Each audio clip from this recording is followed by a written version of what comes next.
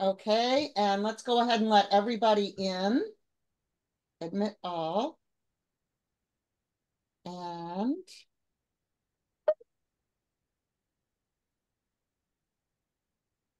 welcome, everybody. Good morning. Good morning. We're giving everyone a minute to join.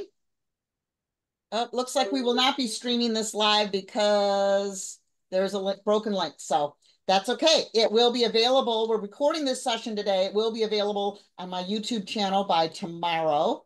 We still have a few more folks joining.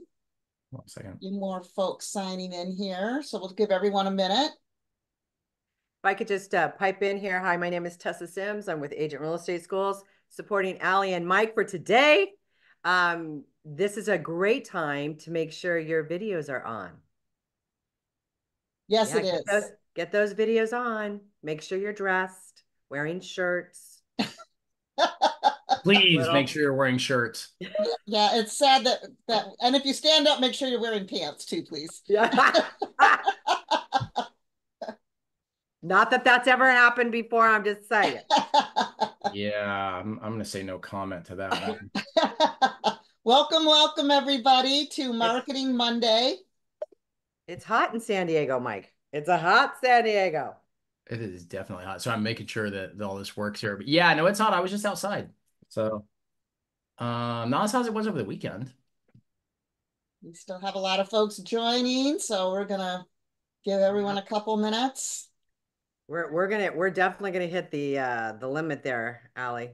Yes, we are. We're gonna have to increase this for next time. There we go.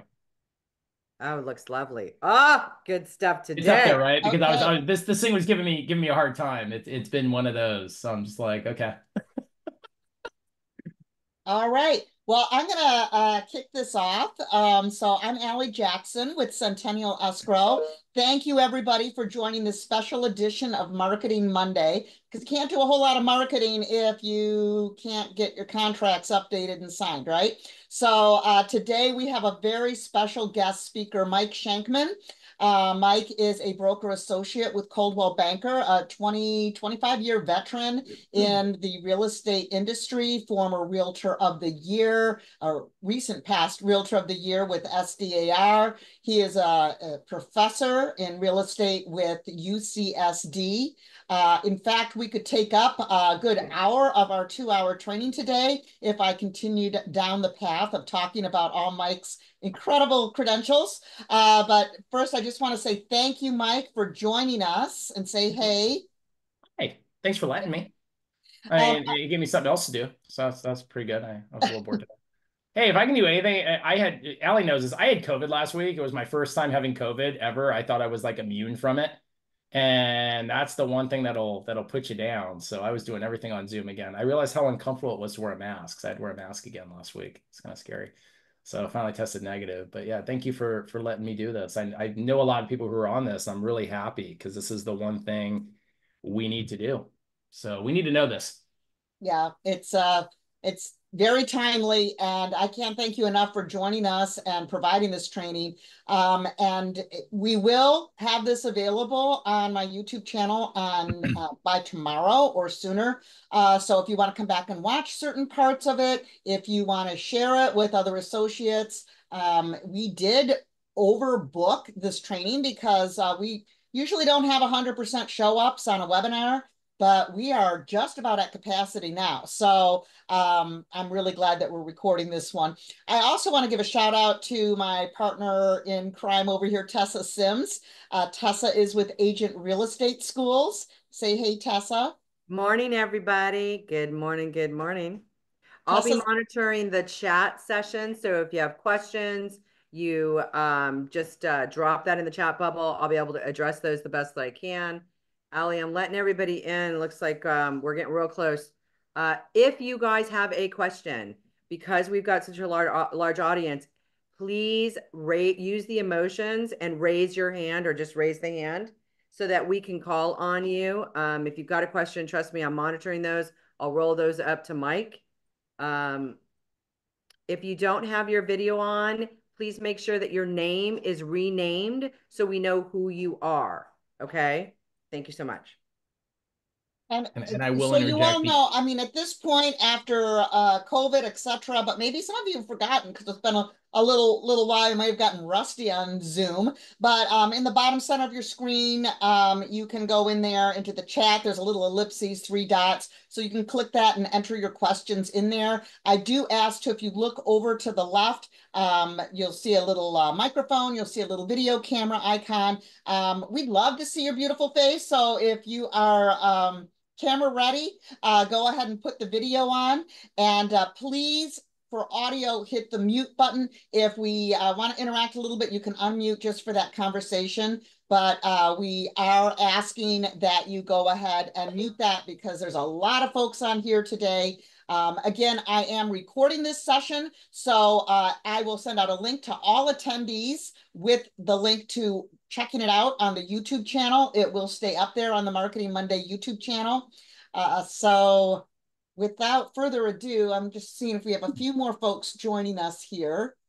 We do want to get going because Mike has a huge agenda to cover. But again, I just want to thank all of you. And by the way, got to do a little advertisement here and shout out. If we can help you with your escrow needs, we certainly would love to. I have the best escrow officers in all of San Diego County. So they're at your ready, and we make sure that we get you closed and we get you closed on time. And then I'm here as your marketing resource as well. So I've got a team to get you closed, and I'm here to help you get your next one. So with that, I'm going to lob this on over to Mike Shenkman and have you take it away. Is it my turn? Can I talk? Awesome. Yes. No, I was just like, I'm waiting for my dogs to start barking, and I figured the only way to make them bark was to unmute. Let's all remember, Zoom etiquette is always fun on these things. So if your microphone is on, I reserve the right to. I had it happen the other day. Someone like left their microphone on, and all of a sudden started taking a call saying, "Hi, Chad," and I made the group all say, "Hi, Chad," on Zoom. So we try to, we try to be a fun group in here. I mean, look, why are we in real estate? We're in real estate because it's supposed to be, at least some of us, it's supposed to be a fun, independent sort of, we work and we run our business. And of course, obviously I've heard a lot of things from a lot of people. I've heard statistics that have come out. I've had to stay off social media for a while because it got kind of sad to like get to and see how people were kind of reacting to all these changes. And I'll be honest, like, the more and more I go over it, and I have literally spent months going over this. I've gone over it with people like Karen Van Ness at SDAR. I've gone over this with Tessa. I have gone over this with various members of like PSAR and all the different associations, people on forums committees with C.A.R, and watch the changes and then the changes of the changes. The more I work on it, the more it makes sense. And that's what I'm hoping. What I want to say is like, look, 1, don't be afraid. 2, just understand what you know and don't be afraid to ask for what you don't know. And 3, please get the hell off TikTok or Instagram Reels because it does not give proper information. And I say that because I have been on there and I've had stuff sent to me and it's very incorrect. I mean, I'm seeing signs that say offering 2.5% commission broker compensation on social media. I think everyone saw that one. It was all over Facebook and everything. Look, there's a couple sources, which I'll give you at the end. You'll have my information if you want to reach out to me directly. The only way, and people have asked, why are we doing this? Because our community needs to work together. We need to understand what's going on, what we can do, what we can't do. And honestly, the whole reason we're in this mess is because the consumer doesn't appreciate who we are and know who we are. And I'll get to that in just a second. But I think, honestly, this can be something where we pivot and adapt accordingly, as long as we lean on each other and understand what we know and don't know. And honestly, the time for the complaining about it is over. I'll do enough of it in here. Trust me. I'll mention things where, like, to be blunt, not to offend anyone, I'll do the bitching just like everybody else will on this. But I'll do it for you, okay, so that we're good. But this is happening. So what we need to do is adapt to it and move forward. So I know some of you have probably taken classes already on this. I can guarantee you this is different because this is based on the final version that was released about a week and a half ago. So we're going to get into it here. Let me go ahead and get started, if it'll let me. Okay, I'm going to go over agency, the buyer representation forms, form connections. I'm going to do BRBC step-by-step, buyer broker obligations, and then your mediation advisories, and some other information.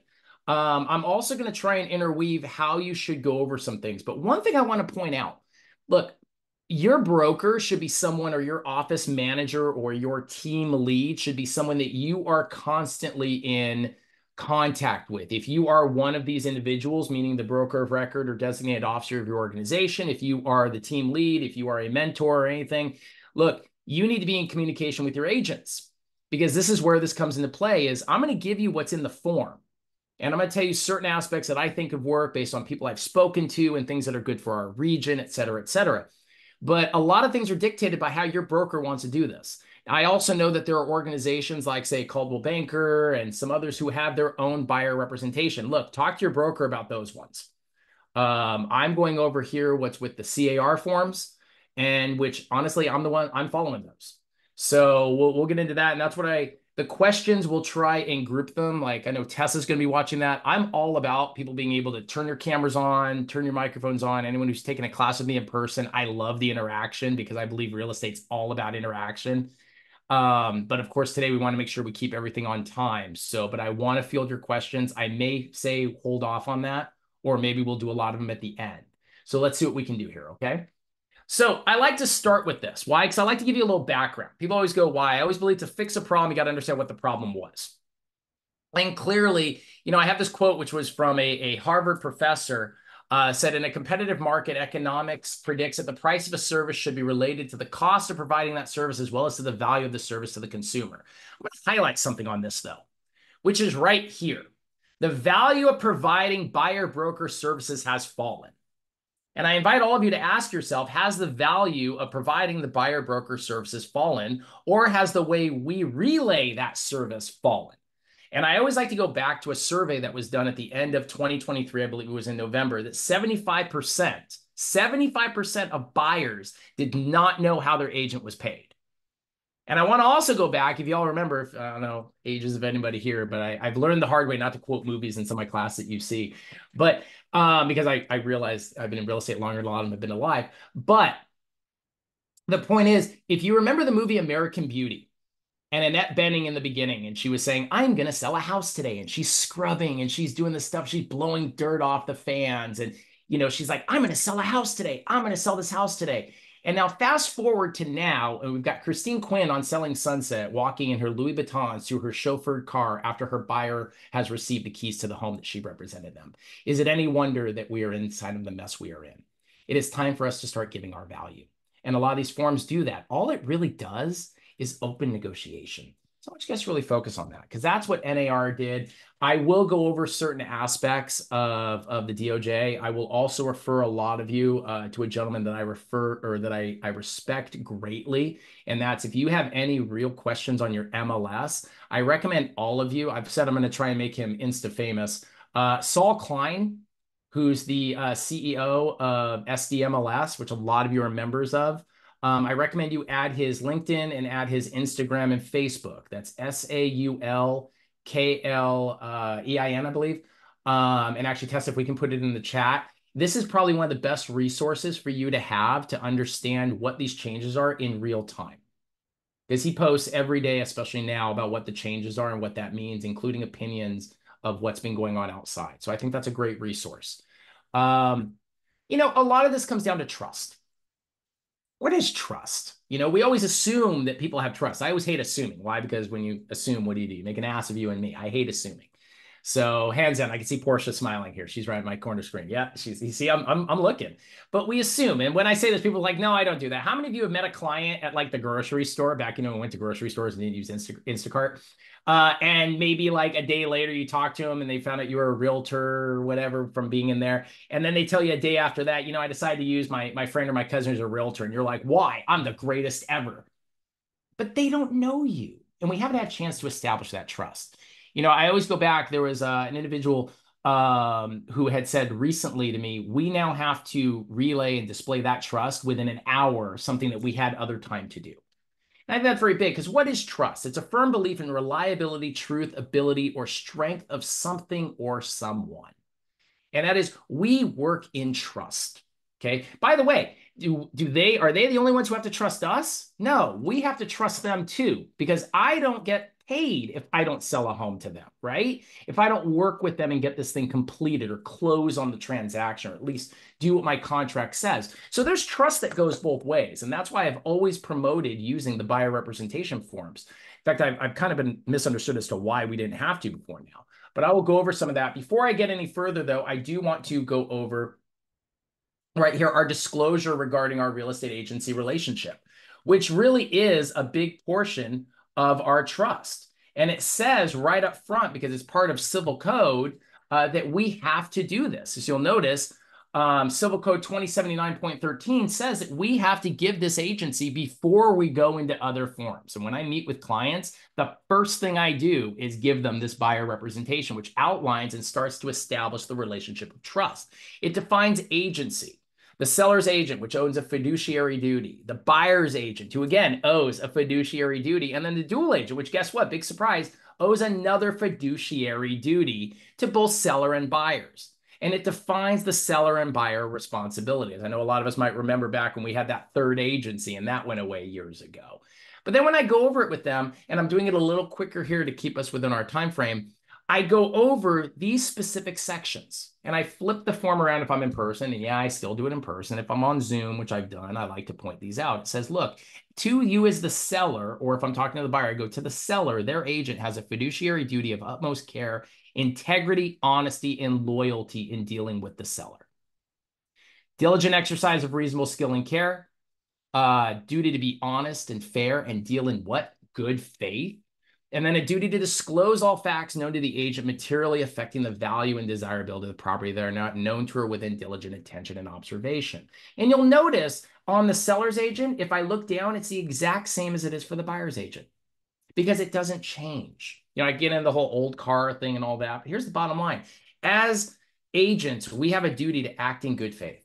And we have a duty to be honest and true. Do we make decisions on these properties? No, we do not. We advise. That's the purpose of our license.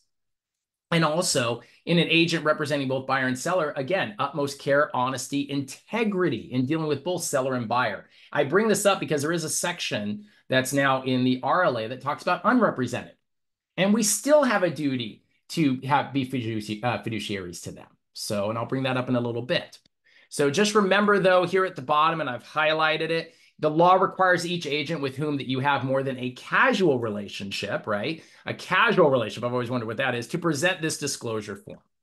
Now, of course, as we move forward, we're now going to go into that buyer representation agreement. And you'll see that we have a lot of thoughts of what that is. Well, here really is what it is. It's an agreement between a potential buyer of real property and a real estate broker. Remember, it can be exclusive or non-exclusive. And I love going over the exclusivity part of this. People always go, well, I only do exclusive arrangements. I go, well, but at the same time, there is a purpose for doing a non-exclusive. And let me ask you this. So if I were to see, Tessa, and say Tessa and I were on like a blind date and I met her, or like what are the kids doing now? They're swiping right and left. So I get to go, swipe right and we've matched and I met her somewhere. And as soon as I walked in, I sat down and go, Tessa, it's going to be so much fun marrying you. She would flip out and run out of the room.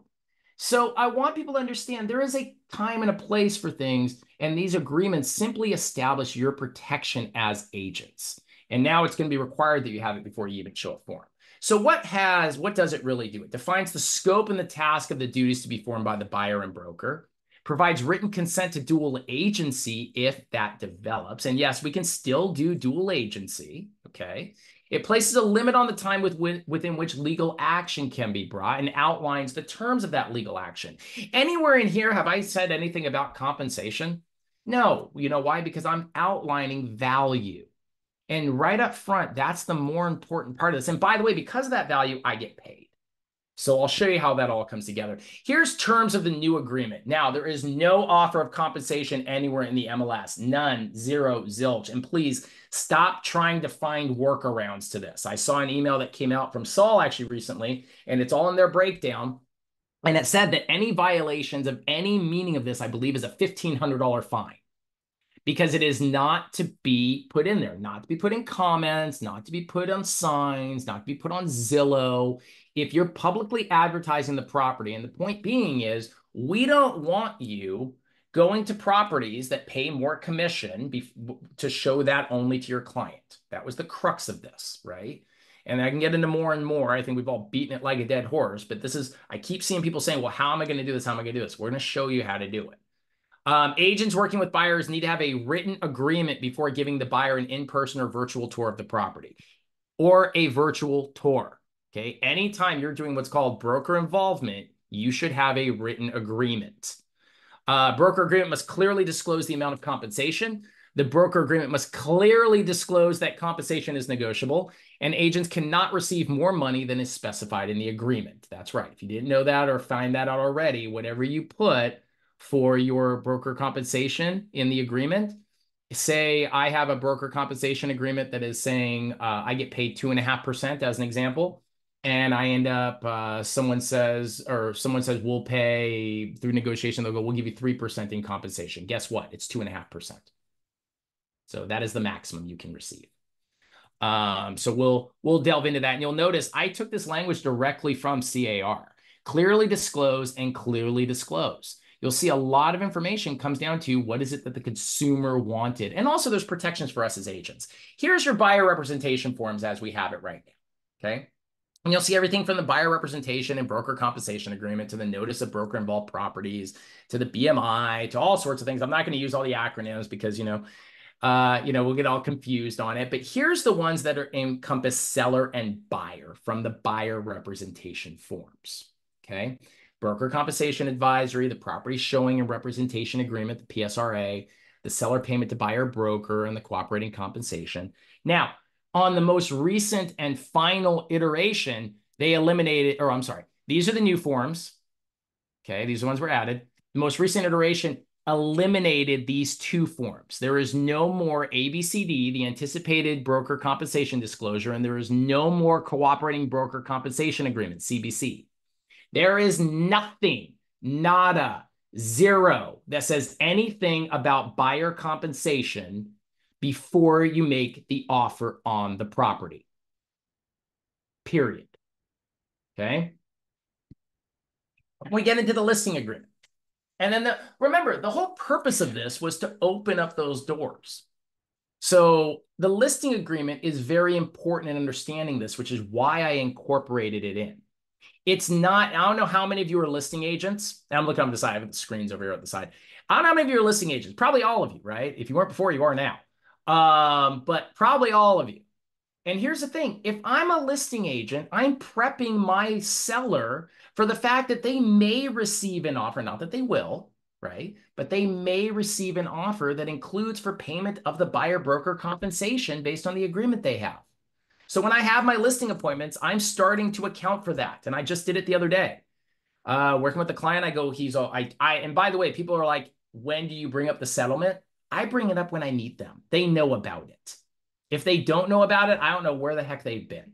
So I like to call out the elephant in the room and say, we do have a settlement. Here's what's been going on, because more so there's a lot of misinformation. And I like to get past that misinformation. Okay.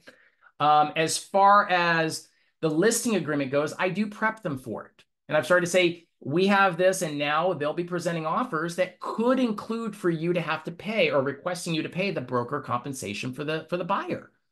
So that's how I start to work this in here, because that's all we really have to do is start realizing how we incorporate it into our offers. But you'll notice this is the residential listing agreement as it is now, the final version.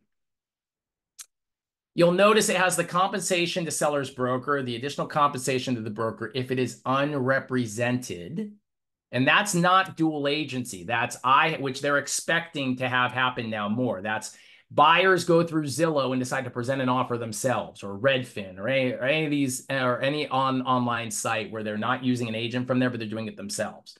The point being is that I'm going to be doing more work as a listing agent. Therefore, I should get a little more compensation from the seller in that respect. Now, there have been discussions of whether or not, as a listing agent, I can give the C.A.R forms to that unrepresented buyer. I've had one attorney said, yes, you can. And then my argument was, I never do that because it's an infringement of the licensing that I paid for those C.A.R agreements. Check with your broker. I'm still looking into this one. That question has come up. I do not know the answer to it. I haven't had time. So, but definitely check with your broker how to handle an unrepresented buyer. Okay. because I don't want anyone to get into trouble with that one. Continued right to compensation for broker identified prospective buyers and seller obligation to pay previous brokers. You'll notice what I want to point out isn't what's in here, but what's not in here.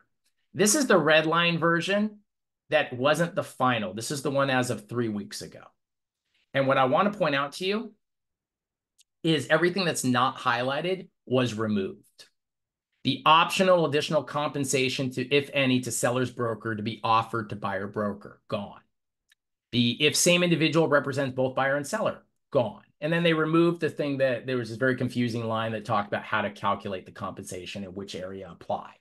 So again, there is no more including any optional seller concessions, because that's the one everyone's been talking about. That's gone now too. Because the whole point is if we can't put it in CBC, we'll put it in concession. Look, let the attorneys battle this out as they will. But as the forms are right now, this is how it's supposed to be. So that's how we're putting it together, and that's how we're teaching it. Okay.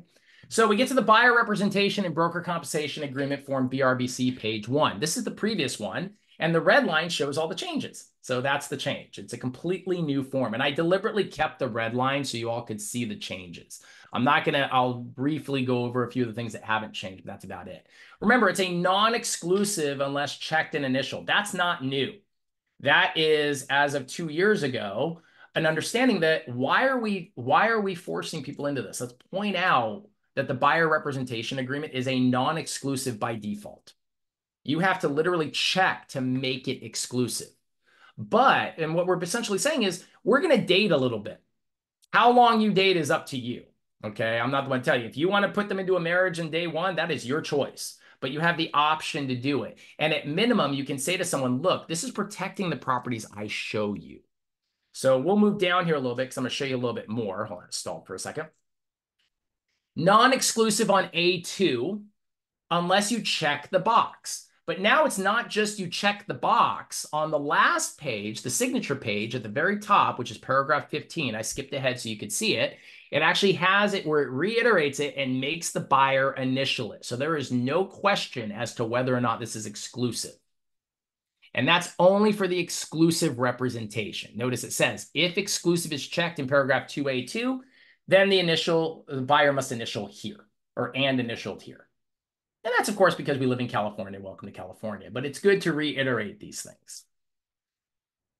So the other change, representation period is not to exceed 3 months. Whether exclusive or non-exclusive, you have to renew it every 3 months, which honestly, the way it was pitched to me by someone, it was actually Ray Frazier from Keller Williams, who had said in this thing that I sat in a little bit ago with him, and I know Ray from the board and all that, he's great at pitching this and explaining it because, yeah, it's my cat, my daughter's cat. Sorry. She likes to jump in very inopportune situations and say hi to people. So my daughter's cat, which means I have a cat. He said, look, if I'm talking to my client, so like, say I'm talking to Portia and I look over at Portia and she's my buyer and I'm like, here's the deal. Every 3 months you get to reevaluate.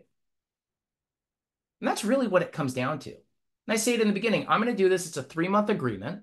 And at the end of 3 months, I'm going to ask you to renew it. And at that time, we're going to get to discuss what you like and don't like. And I actually kind of like that, believe it or not. It also kind of negates this whole thing of, everyone's got an agent representing them and they're coming in and we don't know what's going on it. Look, it keeps us in check. That's how I have to look at it because that's one of the new things that's here. And the bottom line is every 3 months, we're going to be renewing this. Now, that doesn't apply if it's a corporation, an LLC, or a partnership. So, and I will leave that just to be in terms of that definition. I'm not going to interpret it for you. But if I'm signing an agreement with a buyer as an individual, yes, it has a 3-month maximum that the agreement can be signed for. Unlimited renewals on that, but I just can't write the agreement past that. So I do want to point out, as we point out to our clients, that the form is 5 pages. And guess what? The buyer is advised to read all 5 pages. Why do they do that? Because a lot of people go through that first page and they stop. Well, the important part is for all 5 and also for the client to say, oh, I didn't read that. No, you have no choice. It's here at the top that you are advised to. Can't force you to do anything, but you need to be doing that. It is default to single family residential as we go down to the next section, which talks about property to be acquired. Single family residential, which includes condominiums and manufactured homes, and condos includes townhomes and all that. Okay. Or if you check, you can exclude SFR from the agreement. You can check the box for a multifamily residential with 2 to 4 units or 5 more. Remember, over 4 is considered commercial res. We go to industrial, vacant land, commercial, tenancy in common, or the following specified properties only. This is just a revamping of how the original form was. As an example, remember, before I always thought every single agreement should have a buyer representation agreement. And the ones that we never did are the ones that are most likely to have or should have them because they're most likely for a lawsuit. I always call them the F words, the friends and family. The ones that are like the ones we always say, oh, that's no big deal. I don't need an agreement. And then that's also the one that you made the least amount of money and had the biggest headache on. So everybody gets in it. I see all these people shaking their heads. Y'all been there. So, but we got to do these, right? And so when you're doing this agreement, and for specified as an example, I had a friend years ago up in Orange County. I always say he's my best friend, the one that would be sitting, the expression goes, your friend bails you out of jail, your best friend sitting next to you in the cell saying, what just happened? Tim was my best friend, right? And so what is California law? I saw a question. I just want to make sure I'm very clear on what is California law from Lydia. She asked about the 3 months. It's part of the agreement. Yeah. So I'm not going to say what's law or not. I'm going to say what's inside the agreement and what's been agreed to standard of practice. I'm not familiar if that's actually become law yet. And I know a lot of people are saying because here's the thing, buyer representation is not law. What it is we've agreed that we are going to be doing this. So it's mandated we have to give a buyer rep. There has been enabling legislation that has been proposed by the California Association of Realtors to make it law in the state of California. The only ones who can make law is the legislative branch of our government. So right now, if you are a member of an association, if you are a realtor, you are following and doing these things. That is what it really comes down to. But I want to point out, it's not law, but it's probably going to become law. Now, on a personal note, I don't understand have they passed it, Karen? January. No, I'm seeing Karen put in January 1, So- but I didn't know that they even had it passed yet legislatively. I know they were proposing it still. They haven't passed it. They said it is going to pass, though. There's not a doubt about it, and that we should expect it to be law January. We expect it to. Okay. Yeah, I just want to be clear. We're expecting, for all intents and purposes, this will, but I just don't want to say something is until it actually is. Right, because you're absolutely right. Yeah, that's all. So, and I'm glad Karen Van Ness is on here because I always reference Karen, so now I get Karen on here too. So I get to go back and forth with Karen on this one. So everybody say hi, Karen. So, I'm cool. I like it. I get to teach a class with Karen a little bit. So the big thing is, like with my friend Tim, I signed the agreement with him, the buyer rep back in the day, and it had a specific property. I can tailor this however I want to. I had a client who I pitched an investment property to the other day. And guess what? I sent him a buyer rep agreement that just included that property so I could go show it to him. So there's all sorts of things. Get in the habit of doing this. Now you'll notice on location, we have counties and cities. And I know that there was a lot of discussion on this sort of thing with our previous agreement. You notice they've eliminated zip code from it, or it's not in here. And look, you can put your cities, you can put in what you need to describe that property. Now, I will say this. I know agents like myself included. I work San Diego, Orange County. I've worked Riverside County. I'm actually a member of associations here, as well as part of the MLS, C.A.R MLS, and I have membership in C.A.R up in Orange County. I legitimately do work between counties. I do work in San Diego and North County. I know people who are up in North County who work down here and work that area. The biggest thing, because I know there was arguments about some things that maybe lawyers have said and all that. Look, one, we don't say a lawyer said this because that could lead to something else because we don't know the fact pattern of that. What I will say is this, 2 things. You put the area that you work legitimately. And I like to put San Diego County because I do. Now, I think if I was in LA County, this might be a little bit different. Because obviously any of us from LA realize LA is way different than we are here in San Diego. And we take a lot of pride being San Diego versus LA. I will also say that because the argument was brought up, if you don't show every part of that county, you can't say the county.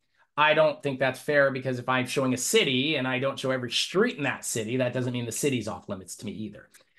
City of San Diego, someone said, that's fine. But then guess what? What if I get to one of the unincorporated areas, or I jump into a different jurisdiction of San Diego by going over a street? So, the rule is you want to follow as what you service, but broad enough to where there's flexibility for the work that you're doing. Okay. And at the end of the day, it's up to your broker as well, because I will bring this up to you. This agreement is with who? It's not with you. It is with your broker. So if I'm establishing an agreement and someone says, I work up in, I want to look at a property up in Vista, my response should be, let me check with, if I really don't service that area, let me check with my broker and see if my broker has an agent that does work that area that you could meet with possibly. And then we'll work something out. Why? Because the agreement's with the broker. And like I'm with, like right now, Coldwell Banker. I know that my office has agents in North County. So I would rather have that. That's where I give this argument in there. I think realistically, if you're putting the state of California, you might be in a situation if you don't reasonably work the state of California. You shouldn't do that. But at the same time, I'm not an attorney and I'm not your broker. But I will say that our job is to service the client, service it the best way. So when I do it, I do put in San Diego County. I do put in, depending what they're doing, parts of South Orange County, and maybe I'll include for additional description some cities. Every client is different. So just know this is designed for you to put some specific identification as to the property you're looking for. I don't like zip codes because, like, if I go into, 92110, it's real easy for me to be in 92106 or 92107, and then all of a sudden the agreement doesn't apply. If I put City of San Diego, how are you going to cover the unincorporated? So just understand what you're servicing here. And then you can put in additional buyer preferences and priorities. And I will get into the BIPP here shortly. So just hold on for 1 second. Okay. Now, do we have excluded properties? We do. Okay, hold on. I jumped just right ahead here. We have our exclusions. And what is an exclusion of it? What are properties that are excluded from representation? Well, first and foremost, the buyer shall inform the broker in writing if the buyer has signed any other buyer representation agreement. So right off the top, I'm asking you, are you dating someone else? I don't care if we're non-exclusive or exclusive. I just want to know.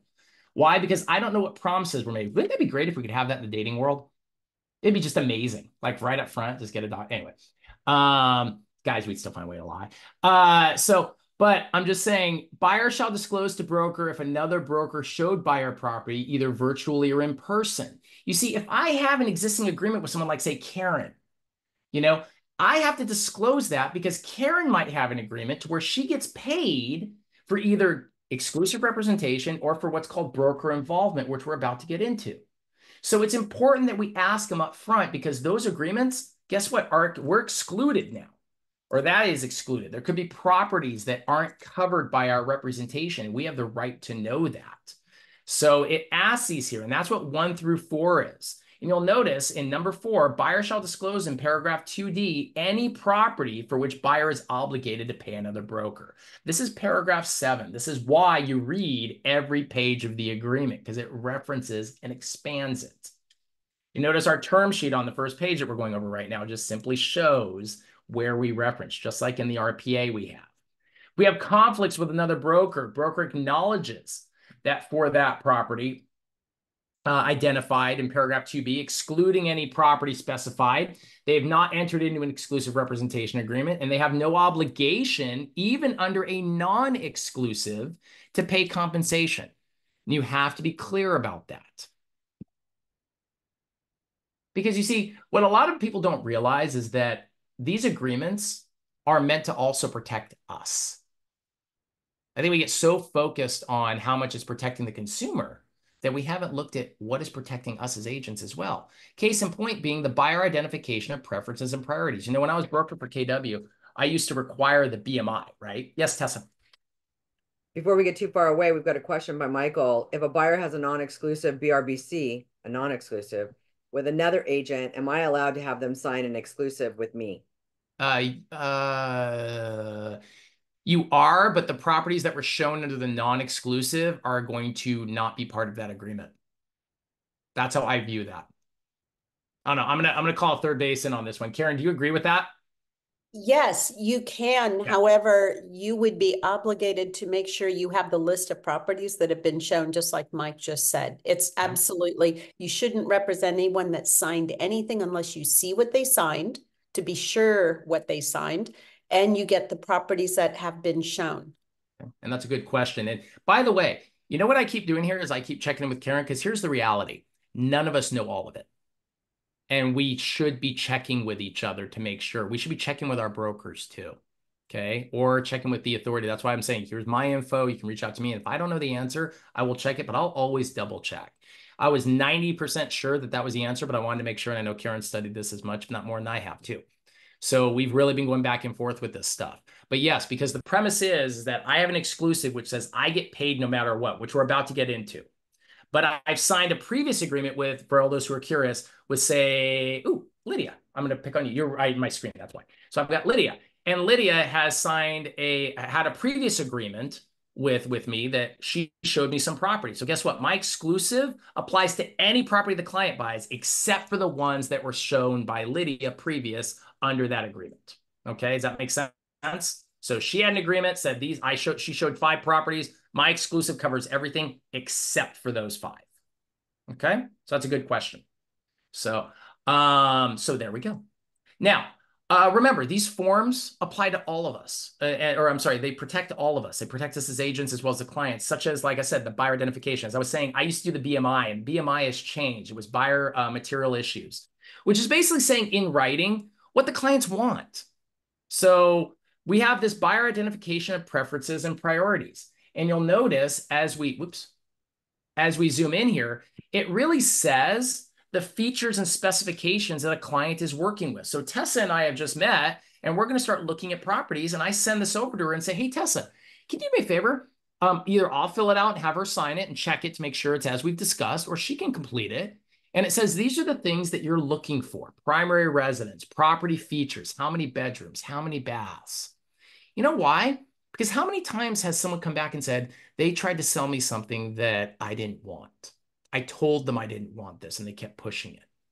You know, this is meant to, and honestly, it's professional. We should have things written. We should have things documented, because then there's no room for error on these. And if you change it, you amend it. Because honestly, when money's involved, people sometimes lie, sometimes forget things. And this way we have it all here. I've done exactly what you asked me to do. And that's why I like having these in there. Now, it does have confidentiality. It says the preferences and priorities identified herein are intended as confidential information, as that term is defined in Civil Code 2079.13, regardless of agency relationship. Now, here we have our BMI. This is where some of the forms get a little confusing, right? Or like, we have the BIPP, we have the BMI, now we have a BMI SP because we don't have a BMI. Here's where it comes down to. The BIPP is pre-purchase. So when I first meet Tessa, I'm doing a BIPP because we're understanding what property she's looking for, what area, what specifics. Does she want to be close to a certain school district? All sorts of stuff. Once we go into escrow, Tessa might have some concerns about the property specific that we've got the offer accepted on. That's where the BMI SP comes into play, which is now I'm under contract. And I want you to tell me the things that are concerning you. I want to make sure the home has, we do a termite inspection. I want to make sure that, you know, they've disclosed all information, that that we find out the roof age, the things that are very specific to me about this property. You know, is it, you know, what's the traffic pattern, whatever it is for due diligence. That is the difference between these two. So it keeps coming out because people are curious, but it says here in writing, buyer disclosure, the following are material issues to the buyer regarding the property specified above. So that is why we do it. And that's the difference between the two. Remember, BIPP, which is referenced in the BRBC, pre-purchase. BMISP, once you go into contract. Okay, and I get to them right away. So, and a lot of people who think forms are bad, you know what forms do? You know when forms matter? When things go south. No one cares about the contract until someone starts saying they're going to sue. So that's why we always do them. It's not for the times that everything was perfect. It's for the times they weren't perfect. And unfortunately, that happens a lot. So that's why we do them. And that's why the one extra form could save you or your company a lot of money in a lawsuit or litigation. So Now we get to the fun part, compensation. So broker compensation, notice the amount or rate of real estate commission is not fixed by law. I am so glad they cleared that up. Did anyone love how it came out with the president when they said they're finally negotiable? They may be negotiable. For the first time, they're negotiable. Here's the reality. It wasn't explained. And that's why you can see what's being repeated in this contract is stuff that wasn't being said before. You know, that whole 2.5%, 3.5% standard, that's what they were saying. And they were true. They were right. We had something that was established that said, this is your fixed rate of commission. And guess what? It's negotiable.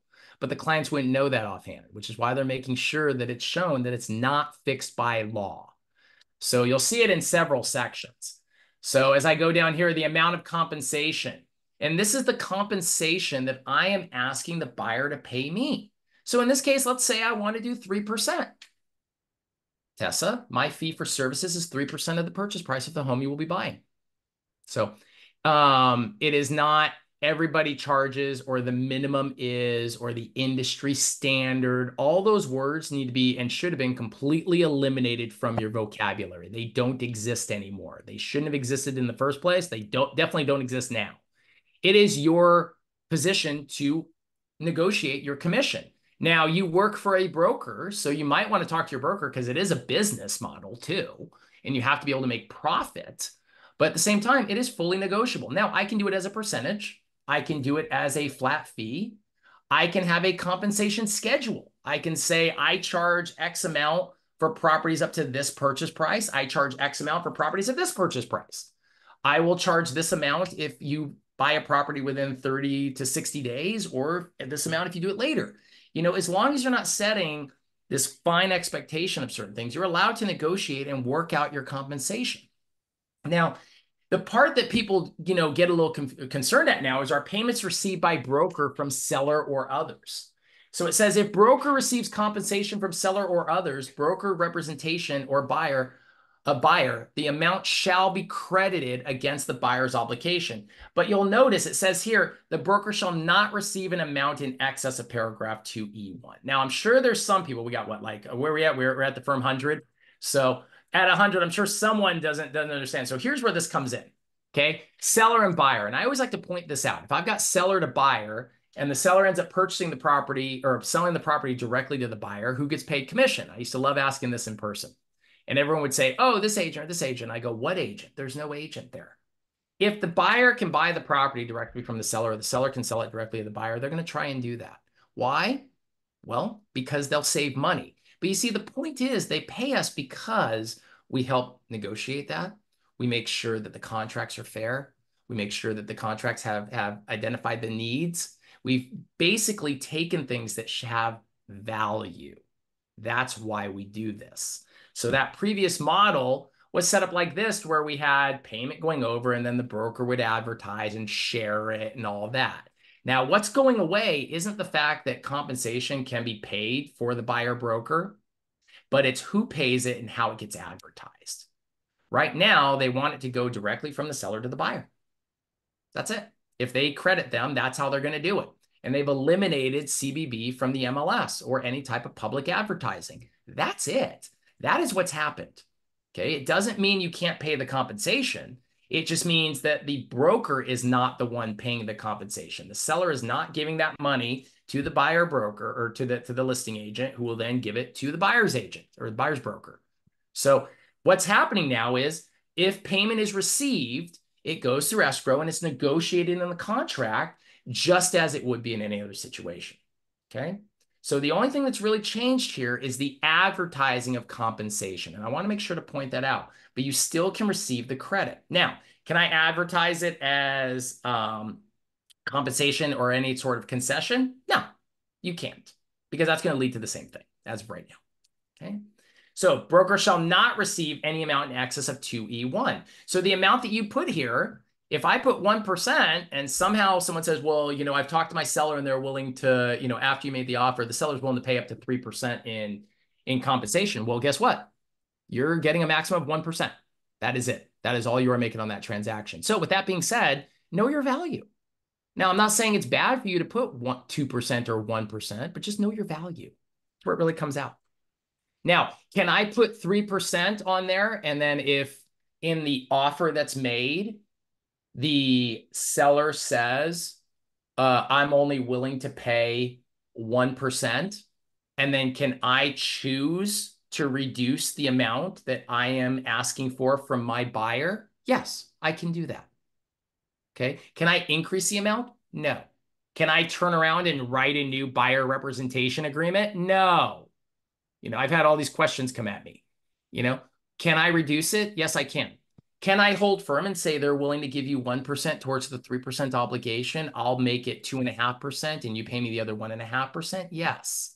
Can I hold firm and say you're going to pay me the other 2%? Yes. Okay.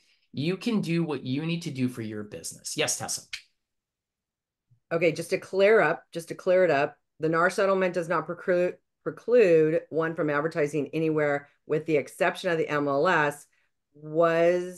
Did we send a conflicting message? What do you mean? Clarify that. Let me look at the question. You know what? I'm not going to say you can advertise publicly. It's because here's the thing. I actually checked with Saul Klein on this one. So if I advertise on Zillow or my website and it's taking off the MLS feed, then I could be in trouble for that too. So right now I'm going to say any type of public advertising of the commission is a no-no. And Karen, you've heard the same thing, correct?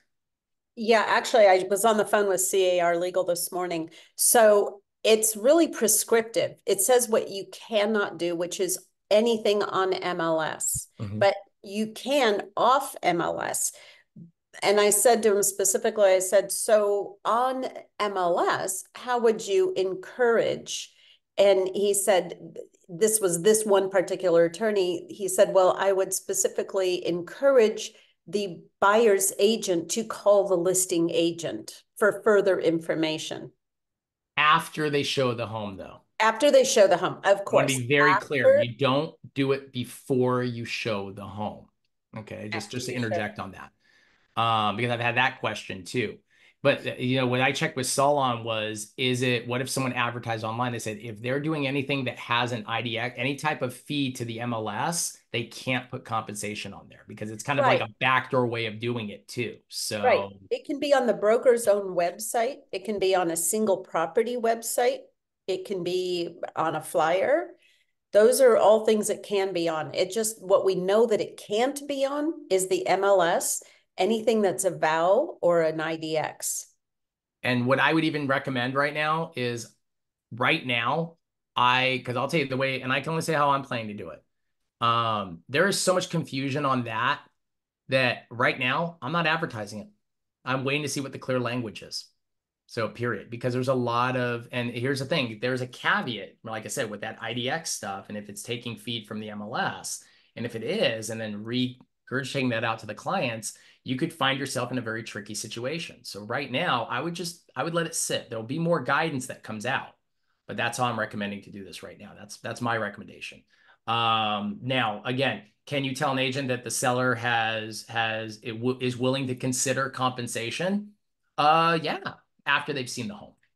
The point is, we don't want you can't be directing clients to a property based on the compensation that comes by. Does that make sense?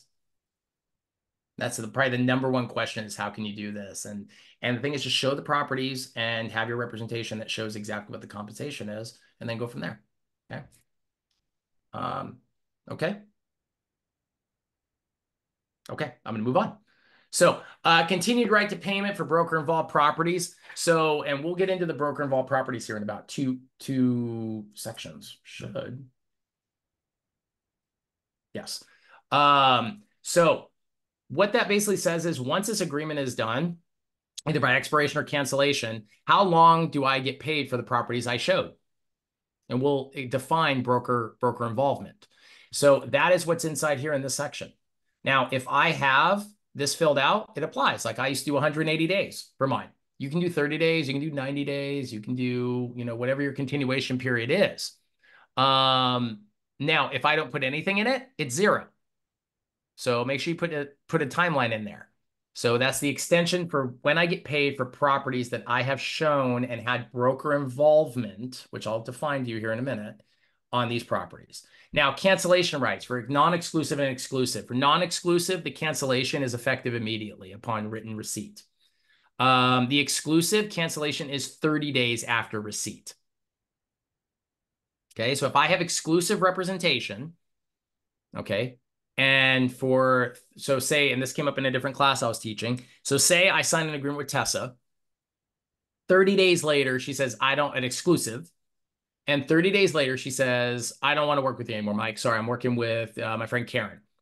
And I'm like, that's fine. So she gives me a 30-day notice. In that 30-day period, I am still representing her. If she buys any property, I get paid. That simple. She has to wait till after the end of the 30-day to go and find and buy a property. Why? Because we have exclusive representation. Now, I know what you're saying. Well, but it's we put a 90-day exclusive on that for the term. Doesn't matter. It's the term. The maximum is 30 or 90 days, and we'll be resetting it. But they can give you a notice of cancellation, but it takes 30 days. Yes, Karen. So I have also been informed that you can use the modification of term for the buyer representation to modify that cancellation to immediate upon the second signed signature. Yeah, no, you can. Yeah, that's right. So the question came up, well, what if I don't want to work with them either? Then you can do a modification and you can immediately, all contracts can be adjusted, changed, whichever, with mutual consent. The thing that you can't do is say you have a non-exclusive and the client sends you a cancellation. You can say, well, I'm not agreeing to that cancellation. No, they can send it to you and that's it. They've now canceled. They're done. Your relationship has ended. So except for the properties that you have already done. Okay. So buyer financial and personal information. This is new. Now we have our buyer financial and personal information, meaning in how it's written inside of here and how we've put it together. Time to deliver buyer personal financial information, right? Which is within 5 calendar days from the execution of the agreement, and they go through CAR form BFPI, which is the buyer financial personal information form. And I get into that a little bit later when we get to that section. We've always asked for financial information to verify things like down payment, okay? To verify things like, do you have the money to make an offer on the property? Okay. What we haven't done, which is what we've done now, is included in 9B, does buyer have sufficient funds to pay broker? Does buyer intend to purchase with the following loan product, which doesn't allow the buyer to pay compensation to broker? Okay. So, and VA now allows for that to be a fee, but remember, we're making sure that every avenue is covered. So now well, I'm making sure, because now what is the buyer fee? The buyer fee is now a cost. And you have to make sure the buyer has means to pay that, or if they expect you to have to ask it in the offer. Because if I ask for compensation in the offer, it is now a term of the offer, meaning that the offer can be rejected just because the seller doesn't want to pay the fee to an agent. And that's something we have to point out. That's also why the buyer has to agree to that, and they agree to it through the buyer representation agreement. But we have the ability to ask, do you have the financial means to do this? Okay. So we go into page 2, and as we get into page 2, we have our explanation of terms, our compensation, representation, and our timing. Karen, do you still have a question, or is your hand just still up? Oh, no, my hand's just stuck up. Thank you. No, but I have Tessa, a question. yes. Yeah, I have a question. We've got 2 questions. So I really want Liz and Crystal to chime in here. So Liz, are you there? Can you chime in to clarify your question for me? If a buyer makes an offer. Can you hear me? Yeah, I can hear you. Go ahead. Okay, my question is, which has been proposed, we represent a lot of attorneys. That being said, whether they're antitrust or not, and them questioning whether they want to reimburse a buyer. If a buyer hires another attorney for representation that's not necessarily licensed with the DRE, but is requesting as part of the terms of the contract for reimbursement, is that something that has come up? Or, because I've been asked that question, what's going to preclude me? Why should I pay you $100,000? I can hire an attorney for 50 grand or 30 grand to represent me. Well, yeah, that's a fun one. I've never heard the attorney being cheaper than us. The attorneys are usually pretty expensive, but was that the whole question? Yeah, so my question is, can a seller reimburse a buyer through the terms of an offer if they're not licensed? Well, I guess contractually, can a seller credit a buyer for reimbursement if they're not being represented by a licensed agent? Well, see, that's a loaded one, which I'd rather take a little bit offline. And here's why. So if I'm paying an attorney, I'm paying them through a retainer agreement. They're writing up the contracts of my purchase. We see that in commercial all the time, right? Attorneys handle it. They do the letters of intent, the whole deal. For residential sale, because now it's not, but you know what that is? That's now fee for service. That's not a commission. And that's not a commission for real estate service. That's an attorney fee for the attorney writing the contract. That's why that's going to be a little different. And can that be paid out and credited? Well, we're not following that under licensure. So that's where I'm like, that's more of a very unique situation, depending on how they're doing it. Now, if the concern is attorneys are going to start jumping in here and start selling homes left and right, guess what? Attorneys can bypass the process altogether, go get licensed. Now, the whole point is you get licensed so that you're governed by the Department of Real Estate and you're following the applicable laws, which attorneys have to do also. So, I mean, the attorney thing is kind of a separate area that I don't want to get into here for multiple reasons. I'm willing to discuss it offline with you, but I don't want to confuse people on that one because I don't think that's going to be as common. Okay. Make sense? Fair? Okay. Yeah, okay. Thank you. And that's just with 100, but stay on and we can discuss that one a little separate. But I see what you're asking, but at the same time, I think that there's multiple conflicts that could be there. Okay. Okay. Thank you. And then Mike, we've got a good question from Crystal. My answer is short and sweet. Crystal, you want to ask him that question? Yeah. Hi there. Can you hear me? I can. I gotcha. Okay, good. So I just had a question. In this scenario where a buyer doesn't have the financial means, and they want to be able to put the commission, request that in an offer. I guess my question is, if they want to know that information before they see the property, you're saying in this scenario, you're not able to discuss those terms. It's not that you're not able to discuss. I can't say a specific amount. And I have heard that we can say, I'm really actually glad, Karen, because I get the second opinion on this one. We can say, like, if I call you and say, hey, is your seller open to compensation if it's in the offer? Right. And I could say, depends on your offer, go ahead and write your offer up with it. But getting specific terms of seller will cover 2% of commission is a big no-no. But me saying, is your seller open to that term? Well, yeah, you would have to put it in your offer and let's see what the totality of the offer is. You see what I mean? The difference between those two? Yeah, that's the big one. What I don't want to have happen is, or what I don't think should happen was I call you and I say, hi, Crystal and Mike. I have my client Karen who wants to see the property and I have a buyer representation agreement at 2.5%. Will you cover it? Will your seller cover it? Yes, they'll pay 2.5 in compensation. So that conversation can't happen that way. Yeah, I wouldn't do the conversation that way. I would say if we present an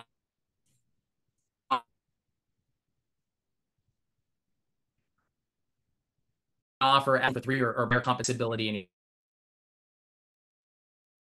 You're freezing a bit there, Mike. your offer. You see what I mean? But you want to keep away from saying we're going to pay buyer compensation. Yeah, Mike, I think you cut out, but Mike, you were just cutting out there a minute ago.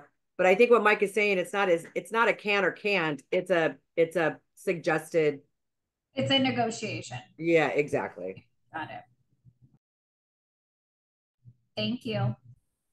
Okay, and then we've got another question from, let's see who we have. We've got another question relative to the lender's role. So, Shapar, are you there? Am I here? Shapar. Yes, Shapar? yes, I am here. Hello, yes, yes, I'm here. No, am I here? Can you hear me?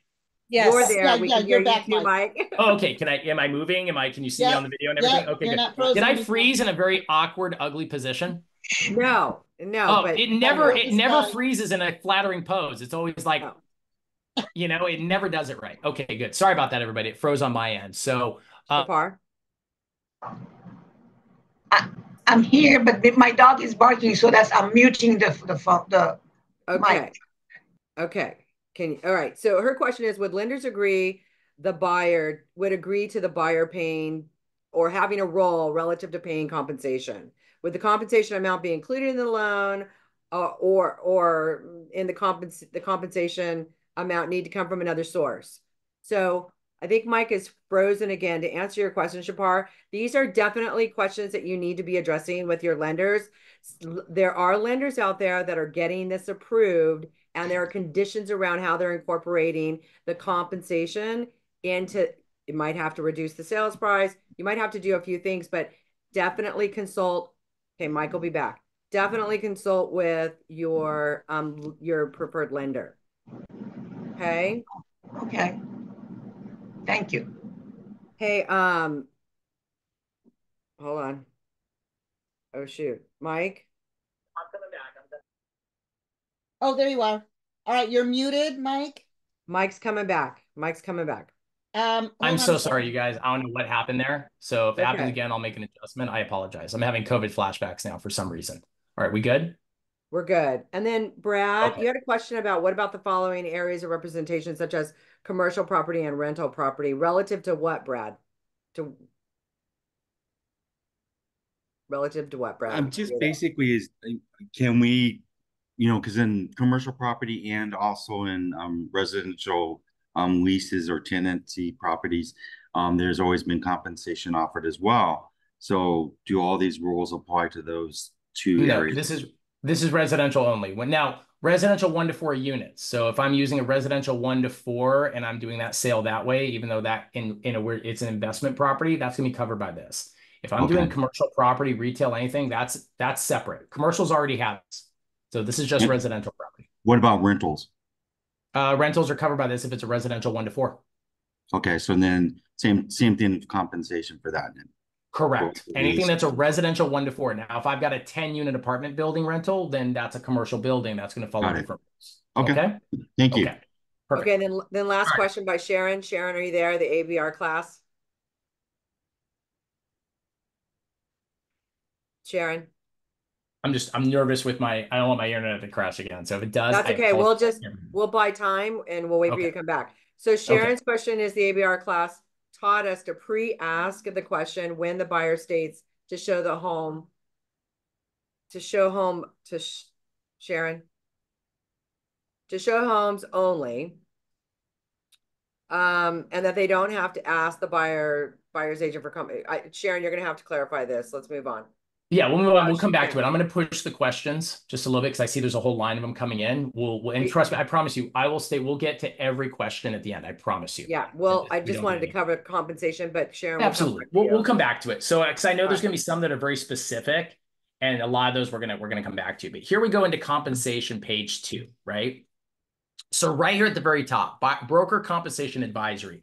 I will go over the broker compensation advisory with you shortly. It is, in my opinion, it is a great form when you're doing your pitch of the BRBC, and I'll show you why. Okay, but before we get there, compensation to broker. You'll notice this recurring theme again. What is it? Real estate commissions are not fixed by law. They may be negotiable between parties. We keep hearing that over and over again, right? They include compensation and fees and are fully negotiable. Again, right below the previous. So as I look here, broker's right to compensation. What gives you the right to be compensated? It's I enter into an agreement and the seller thereafter is new, completes the transaction. Okay, so it's not just that. It says my buyer enters into the agreement and then completes it. That's what should do it. Okay, now there's other clauses that come into that, but you'll notice this isn't in red. This is black. This has been there. This is not brand new. So now the other caveat, though, which has always been there, or is prevented by doing so, or from doing so by default. So if something prevents that closing from happening that was out, that say maybe the buyer did something, like I had a situation once, and I got to be careful because I'm not an attorney, we're not giving legal stuff here, but I will say I had a situation once where a buyer did something with the seller to get out of buying that property. And guess what? They went outside of all of us and they kind of interfered in that. And technically, we brought the buyer, we were entitled to compensation that was handed off to the broker and said, you guys handle this. Just remember, following contracts means you get paid. If they are able to cancel or if something happens by default, that could, or if they cancel and they do it right and correctly and following the proper procedure, no issues. If something funky happens, you've still done your work and done your job. So that's a situation you would talk to your broker about. So people always laugh at me when I say that. I go, well, you brought the buyer. Technically, there's a lot of things that come into it. Now, here's the thing. When we get into non-exclusive and exclusive representation, non-exclusive, compensation is payable only if there was broker involvement. So we have to get down this whole thing again. This is where I get to my fun charts I always do. So here's broker involvement. I have buyer representation. Okay. So what is buyer representation? By agreement now, we have either non-exclusive or exclusive. So if I have non-exclusive, I have what's called broker involvement. I'll give you another term that I'm sure many of you have heard. Procuring cause. Everybody loves saying that one, right? I love how realtors always want to be attorneys and say that stuff because it's very hard to define this thing.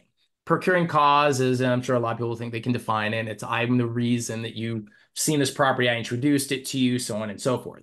See, the problem is that we have to define what procuring cause is. Otherwise, just a bunch of people screaming, I showed that to you, I showed that to you, I showed that to you, etc.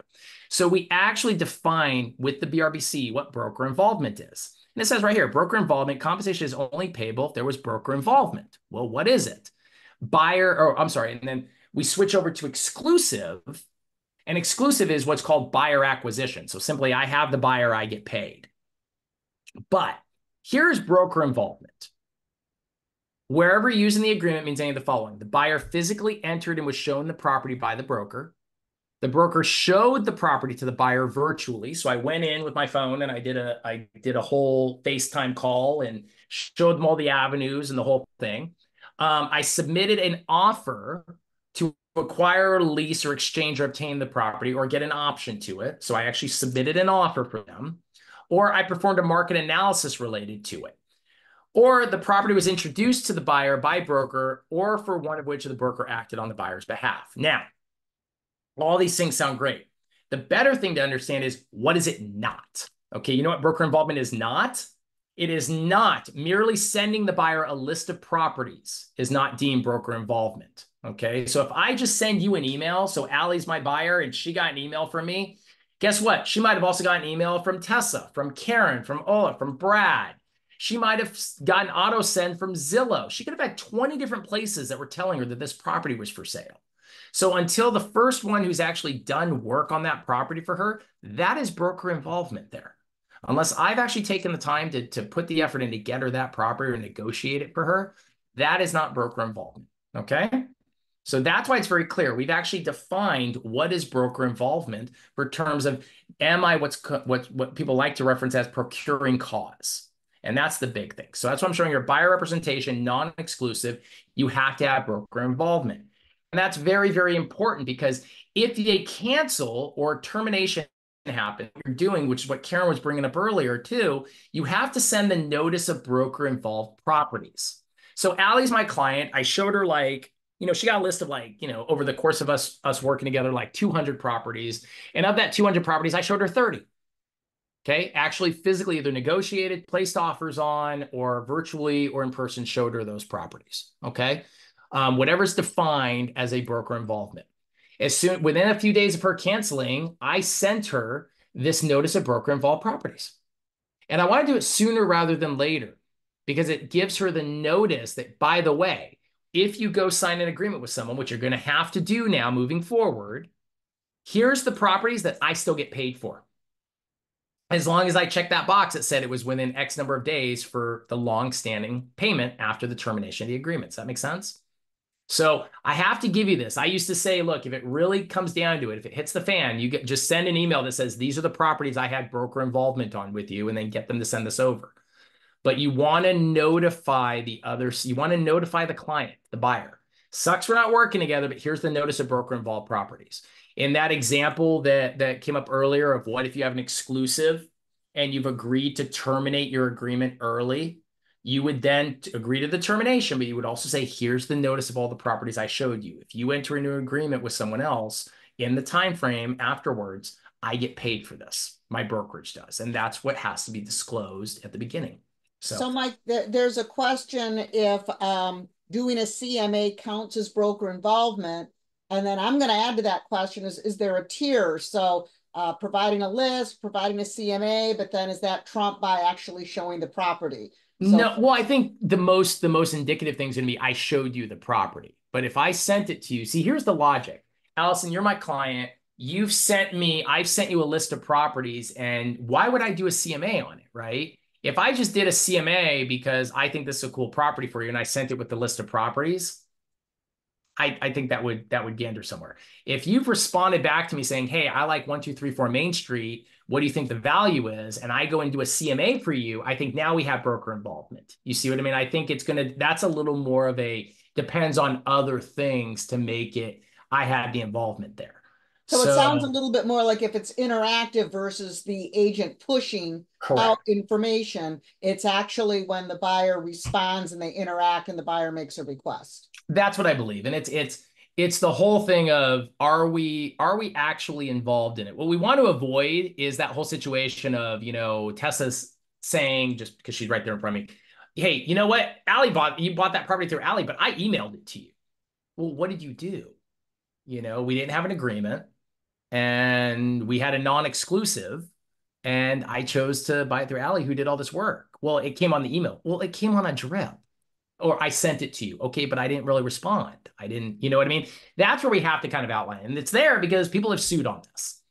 So this is where it's outlined. This is why we do the BRBC before, at least, was to outline the parameters of what's involvement, to define that scope. And again, that protects you too. Look, the real estate's competitive. So we have to make sure we have something outlining our relationships. Okay, good questions. So that is form MBP now, or MBIP. Now, look, I'll even go as far as to say this is one of the forms where I'm like, look, if you physically can't get to your CAR forms and you need to send, I would send an email that says, that's fine, per agreement or per the buyer representation, here's the notice of broker involved properties that I did, and I would send that to them. Now, does this have to be acknowledged by them? No. Email receipt is deemed received once you send it. So you want to just notify them. So the question always comes up, well, what if the buyer doesn't sign and acknowledge it? You're the one who sent it over to them. So you're just notifying them. These are the properties that we had broker involvement on per the agreement. And then let your broker take it from there if there's an argument. Okay? Okay. So timing of compensation upon completion of any resulting transaction through escrow. Okay? And then when is buyer entitled to compensation? Well, whether or not escrow resulting from the agreement closes, depending if there was something that kept it.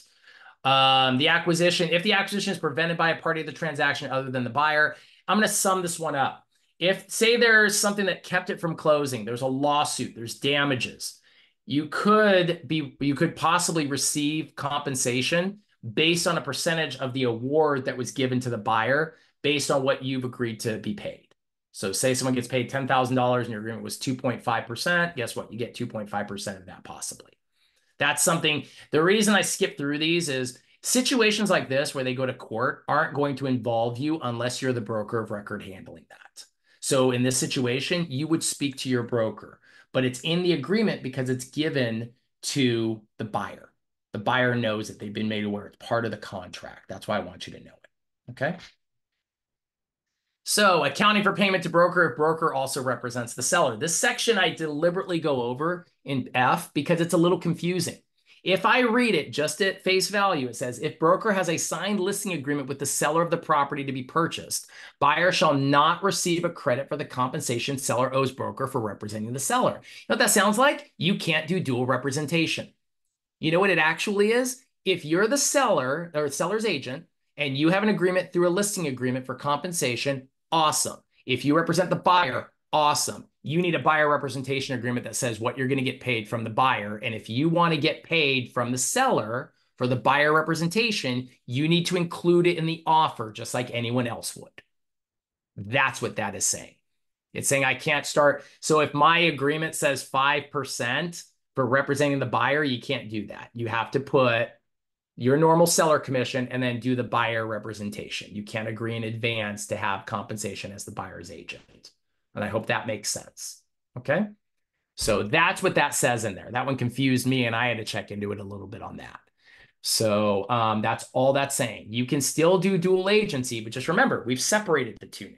So I'm working at open house, do my agreements, have a buyer who comes in, I have an agreement with them, they want to place an offer. Guess what? I'm discussing compensation with them and I am presenting it to the seller. Okay. So here we go for payments received from others less than compensation. I'm going to skip down here to this illustration. This is the RPA, our purchase agreement, page 2. Okay. Right here in G1, it says broker and buyer should discuss whether it be beneficial to include a term, if any offer buyer makes obligating seller to pay broker directly through escrow or for some other compensation that buyer owes broker. We want to make sure it's discussed. Why? if I include payment to me in the offer I've made for Allie, okay, to Tessa as the seller, and Tessa loves every term of that offer except for the payment of my compensation, that offer is rejected. If it's countered, that offer has been initially rejected. And now in that time it's been rejected, Ola comes in with an offer that doesn't have that, and her offer gets accepted. Guess what? Allie's really ticked at me right now because it's my fee that made her offer get rejected. But it becomes a term. And that's why we have this in there, okay? So they have to agree to it. The buyers have to know that that now becomes a term of the agreement if they choose to. They owe you money. It's a closing cost. For all intents and purposes, it's a cost. They have to make sure they can handle paying that, or if they want to include it to be paid by the seller can reject it. And that's where we would use in the contract here. This is 3G3. I don't know if any of you have heard, or if you're not familiar with it, here say use 3G3, use 3G3. The whole world fell apart, didn't it, Tessa, Allie, Karen, 2 years ago when we included 3G3? Everybody, it was like fire and brimstone, right? Like, how can you do that? Well, guess what? This is how you're going to get paid now. C.A.R was actually a little more forward thinking on it and said, we're going to incorporate this in. And so now it should be something that you see and you're regularly associated with. If I want to get paid, so when I said, as a listing agent, I am preparing my buyers or my sellers to know that they may get offers that include for payment of compensation. It says here, 3G3 will be checked. It said seller credit, if any, to buyer. But then below that, seller agrees to pay the obligation of buyer to compensate buyer broker under a separate agreement. And then here was what we have from that. We have now the form SPBB, which has been revised. Hey, it could be worse. It's not like all the, what was it, the peds we had during COVID? Those drove all of us crazy. So it could be worse. See, I see the heads nodding again. Yeah. So here's where this comes in, and I'll give you guys another example of something. So I want to make an offer to, let's see, I want to make an offer to Brad, right? And in making my offer to Brad, through my agent, I have a BRBC. The BRBC says I'm going to get paid 2%. Okay, I'm trying to pick random numbers so you guys can't say I was giving you a standardized thing. 2%. Actually, you know what? Screw it.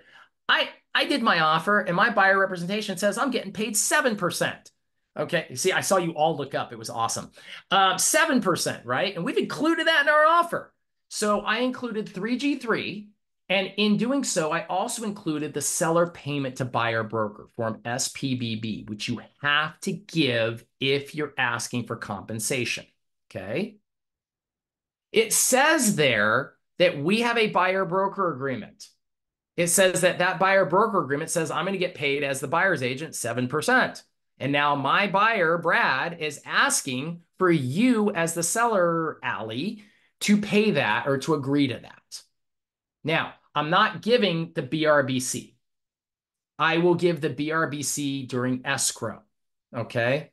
I am giving you an SPBB that says under penalty, or basically under the statute of frauds, and as an agent, it's not a penalty of perjury, but here's the reality of it. If you lie as an agent when submitting forms, you have committed fraud, which means your insurance isn't going to cover you if there's a suit later, okay? So Karen? I was just going to say that one of the things that I'm doing when I submit my SPBB is I'm attaching page 4 where it has the confirmation of commission along with the SPBB, and I have a sheet that I've created on the value I provide to the seller and the seller's agent to further encourage them to sign my SPBB. But that's just my own practice. Yeah. No. And I was going to add, because this came up in one of the other class I taught, if you want to, here's the thing. It's not that you don't have to, or it's not that you have to, you don't have to. Or like what I've done, and I've done that too, I've included that one page in there just so that there's no question. Because there have been agents who, let's be real, some agents, I know it might come as a surprise to some of you, there are some agents who do some shady stuff. But that got sent over with it. So, you don't have to send over the BRBC. You are sending over the SPBB. But just know, if you do lie on that SPBB, if you don't have an agreement that says what that payment is, you're doing stuff you shouldn't be doing, and that could have repercussions for you, severe ones. So don't do that. Do you know what the fines are? No, what's the fine? CRMLS, it's a $2,500 fine, and SDMLS is $1,500. Well, that's if you lie on the SPBB. No, if you do not have a buyer representation agreement signed. Oh, no. I'm saying, what if they lie about the compensation on the SPBB and all that stuff? That's what I'm saying. Yeah. Yeah, that's the better one. Yeah, that's the better one. So, or meaning that's the one. But yeah, and I'm glad you brought up those fines. You have to have a representation agreement. So, and there's fines accordingly for it. So just know where the SPBB comes into play.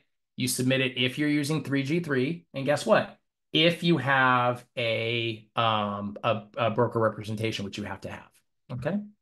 So broker compensation advisory form, which is form BCA, which is right here. It's used, this is a new form, and it's used to explain how brokers are paid in a real estate transaction. So number 1, issues for a seller and their agents to consider. Section 2, issues for the buyer and their agent to consider. And then section 3, which is different ways in which the buyer broker can get paid. That's why I actually like this form. You don't hear me say that a lot on some of these, but this with the disclose is a disclosure. But I like it because as I'm going over this, I can actually say, here's how all these questions come into play. So here's my issues is section 1, issues for the seller, negotiable commission, compensation for unrepresented, and possible dual agents. Remember, dual agency didn't go away yet. Issues for the buyer and their agent to consider, which is your commission is negotiable again. Am I breaking up again? I got noticed my internet's unstable. Yeah, you cut out a little bit. If you wouldn't mind repeating that, please. I'm sorry. I don't know what's going on with the internet here. I hear someone told me Mercury's in retrograde again. I don't know. Yeah, I never believe it is. So I apologize. Okay. Well, go as long as I have to make sure everybody's got this. I'm sorry. Commission is negotiable. Compensation if you're if you have an unrepresented buyer, that is not the same as dual agency. That is a buyer who is choosing not to have an agent, okay? Or who brings you an offer and does that. So what's the compensation for unrepresented as a listing agent? Because the theory is I can add on to that. I can say I'm doing things, but I'm not representing them. And then there's dual agency, the possibility there may be dual agency. The next one is broker agreement with buyer, negotiable commissions, written agreements, the requirements and the advantages therein of having a written agreement, not to mention that you just have to do it. But a written agreement, as it says here, establishes a clear mutual expectation and avoids misunderstandings over the buyer and broker duties for compensation. And then the third section, different ways in which the buyer broker can get paid. I can get paid because the buyer pays the broker directly. I can get paid as a broker because the seller did it through using the RPA, which is 3G3. Okay. And unrepresented can ask via the buyer's agent. So again, we would have it put through and gone forward. So everything has to be disclosed, written up, and agreed to and negotiated. That's the biggest part of this. That's why I like the BCA, because it gives that. So, so yes, Karen. So something else I talked to C.A.R this morning about is unrepresented buyers, because I think this is a landmine. So if they're unrepresented, they need the forms in order to write an offer. So we can give them the forms, but arguably they may be challenged in completing the forms.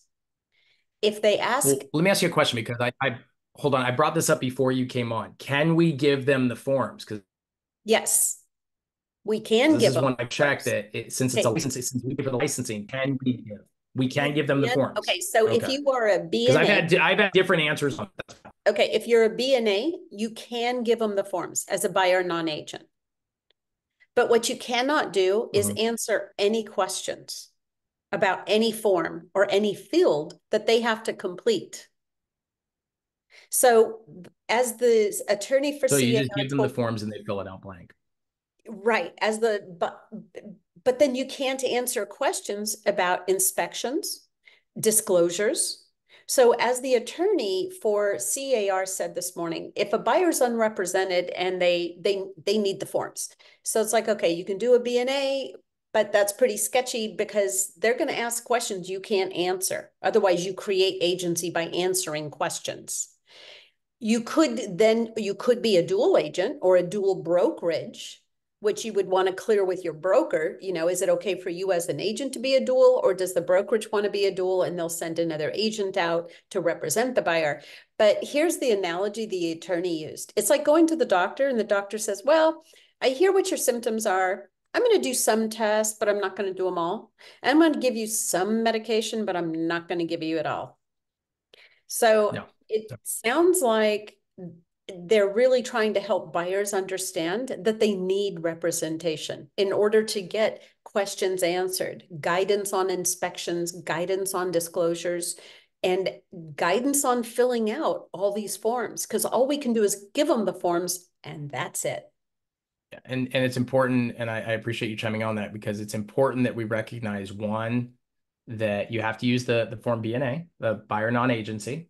Okay. And if you don't know what that is, go look it up. We're expecting to see more of these. That's just, and what I think you should do is, as a listing agent, pitch the value of your service as an agent, or see if they can find some form of representation if that comes down to it. Maybe another agent in your office and you guys all figure something out. There's a lot of things that can be done as long as you're negotiating that compensation. But just know, if you do get it, and I'm glad you're able to, I've been trying to get a clear answer. I've had different attorneys tell me different things with the licensing on that. And so it's, the bottom line is, if you give a form, you cannot advise them how to complete it at all. And that's it. Period. Okay. So, and they're allowed to make an offer. They can do it themselves.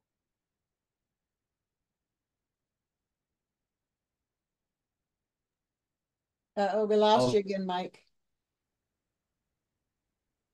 Whatever they want.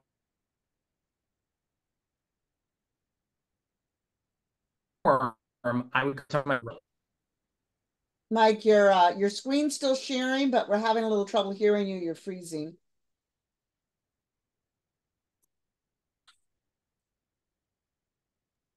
Okay, I just texted him and told him to log out and log back in again. Karen, did you have a question? No, I forgot to lower my hand. Sorry. Okay, so we've got a couple questions while he's getting back in. Karen, maybe you can chime in here. If that's okay. Sure, absolutely. Okay. All right. Can I ask a question? Yep. If a buyer I don't represent, oh, I'm sorry, I represent, but they want to go see open houses in a day, do I give a representation, the buyer broker representation for a zip code, or do I have to identify the properties?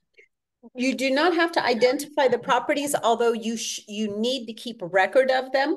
But you can either use a buyer representation agreement, or you can use the PSRA, which is the, let me see, property showing and representation agreement. So that's like it's the short form of a BRBC. It's only good for 30 days and it's non-exclusive, but you can use that, and you can use that for up to 3 properties. Oh, okay. Karen, we've got Mike back. Mike, welcome back. Okay, hopefully that's the last time that happens. So okay. if it does, then I'll have to figure out something to reset it. So I'm just going to jam through, and that way I'm not stalling out on the questions or anything. Okay, that work? Okay, so so I asked Todd to raise his hand for a question. Did you want to power through and then I'm going to power through, and then we'll come back to the question if that's okay, Todd. Q&A, Todd. I want to make sure. We'll be back. Thank you. Go ahead. So sorry about that. I can't control technology, man. It's like the DOJ. We just can't control them. So okay. Buyer and seller must separately. Oh, sorry. So buyer and seller must separately negotiate compensation. This is that changing practice, as I was talking about in the BCA. And that's all we're really saying. Can you have dual agency? Yes. Separately negotiated. We want the stream separate from everything. So in terms of cancellation, either buyer or broker, back to the RPA, bottom of page 2, top of page 3. Either buyer or broker may cancel this agreement at any time with written notice, as long as it's within the time specified. Okay.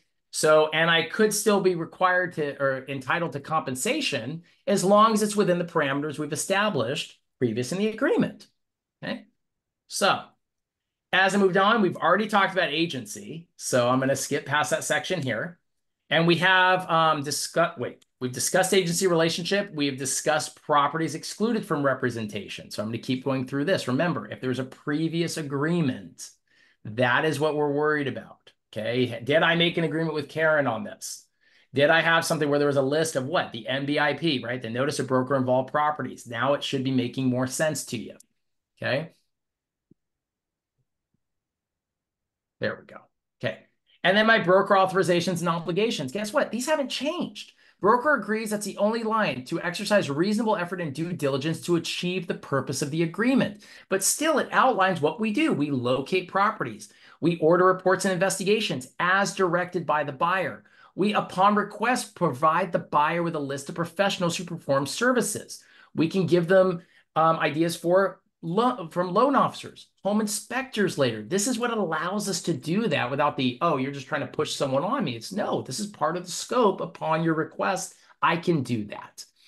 It allows us to do our reasonable inspections. It says to the buyer, these are the things we do in the scope of our duties to you. And that's not new.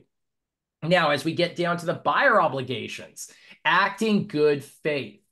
So I would say, if you have an issue with me, just talk to me about it. Let's have a conversation. But if you're also saying that you're going to present an offer on this home, you have means to purchase that property. Why? Because the time I'm spending with you is time I'm not spending with someone else. And this is how I feed my family. So this is my job that I do. My investment. I always say I invest in you just like you're investing in a property. So I'm putting my time and effort to help you get what you want here. So it says the financial and personal information. I'll skip to within the time specified and go to number 2. If either box is checked for any property in which buyer writes an offer to purchase, the buyer agrees to include a term in buyer's offer requesting seller to compensate broker, and for a transaction, this agreement is contingent upon seller or others agreeing to pay broker the full amount that buyer is contractually obligated. So this is the one that's enabling those lines that says, look, you have money and you understand you might be obligated to pay me. Do you want us to include that offer in here? Do you have the financial means of this to make it happen? And here's where it is, which is the buyer financial and personal information, which says amount of deposit available, amount of down payment available, source of your funds, source of additional funds, lender information, if you already have that, okay? Other financial information and your personal information. So it's asking for this so we can put this all together for them. And also so we can understand the source of funds, which we were already doing before. The difference is now we're also looking to see, can you pay the compensation to me? Which, by the way, that's important because we're investing our time and money into finding them get a property. If we have to include it in the offer, then guess what? We include it in the offer, but we should know that that's where it is up front. Okay? I'm still there, right? Okay, yeah. Good. I want to make sure. I'm seeing the nods. I just want to make sure. And just tell me if it freezes in a weird face. That's all I care about there too. Okay, so remember, 2 authorizes 3G3. That's why I'm trying to show you how these all connect. In the buyer representation agreement, 9.2 authorizes use of 3G3. It is disclosing to them that they're agreeing to do this. It's saying, hey, if I do, because why? I've now made a term in the contract that says your offer could be rejected because of paying me. So you have to be aware of that. Page 4 talks about all things such as buyer material issues, which we've gone over. And by the way, here's the BMI section, which says if buyer does not provide such information for a property, the property shall be deemed to satisfy the buyer's material considerations. Okay, so if they don't give you one, by signing this BRBC, they're saying, hey, I haven't given you a BMI SP. Guess what? Property's good. I'm agreeing to it. So not their agreement, but they're saying that there's nothing that they really want to focus on. They'll go through their normal inspections. So management approval, paragraph 11, or section 11 here, which is important. Management approval, an associate licensee in broker's office enters into this agreement on broker's behalf. Broker or manager has a right to cancel it within 5 days after the execution. So when would that happen? I signed a BRBC for 0.25%. Maybe my manager saw that. Said, why are we doing that? It's a $100,000 property. You're an agent in my office. We're going to take all these, but whichever.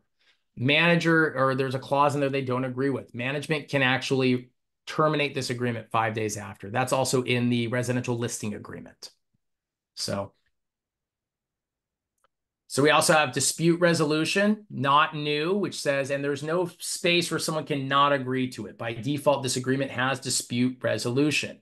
says you agree to mediation and then, of course, additional terms, what's exempt from that if it's already in court, small claims, probate, things of that nature, bankruptcy filings.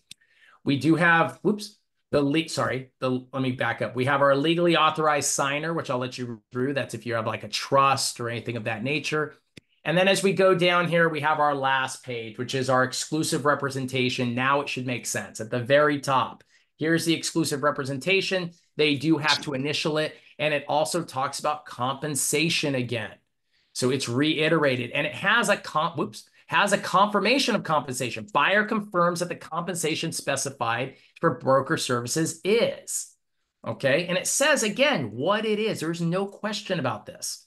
Then down here, I'll let you guys read through if it's a trust or anything. You guys can, this is pretty self-explanatory on its own in the red line. Now, I am having a tech issue today. It's weird. So here's our exclusive. And then down here for our buyer acknowledgement and their signatures. Now, the buyer transactional advisory has not changed. This was released at early year.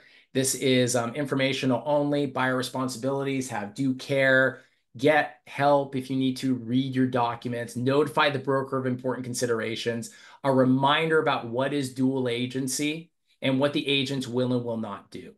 The additional bundled forms, you'll notice a change in the old forms. We used to have them front loaded. So it had the agency, then it had all these ones. Now it's just agency, then the document, RPA is the same way, and then the bundled forms at the end.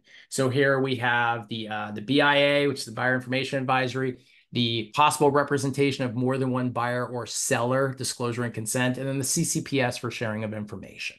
Okay, so those are not new. They're just referenced in there. In my opinion, the two top ones, BIA and the PRBS, are very important forms that you should understand.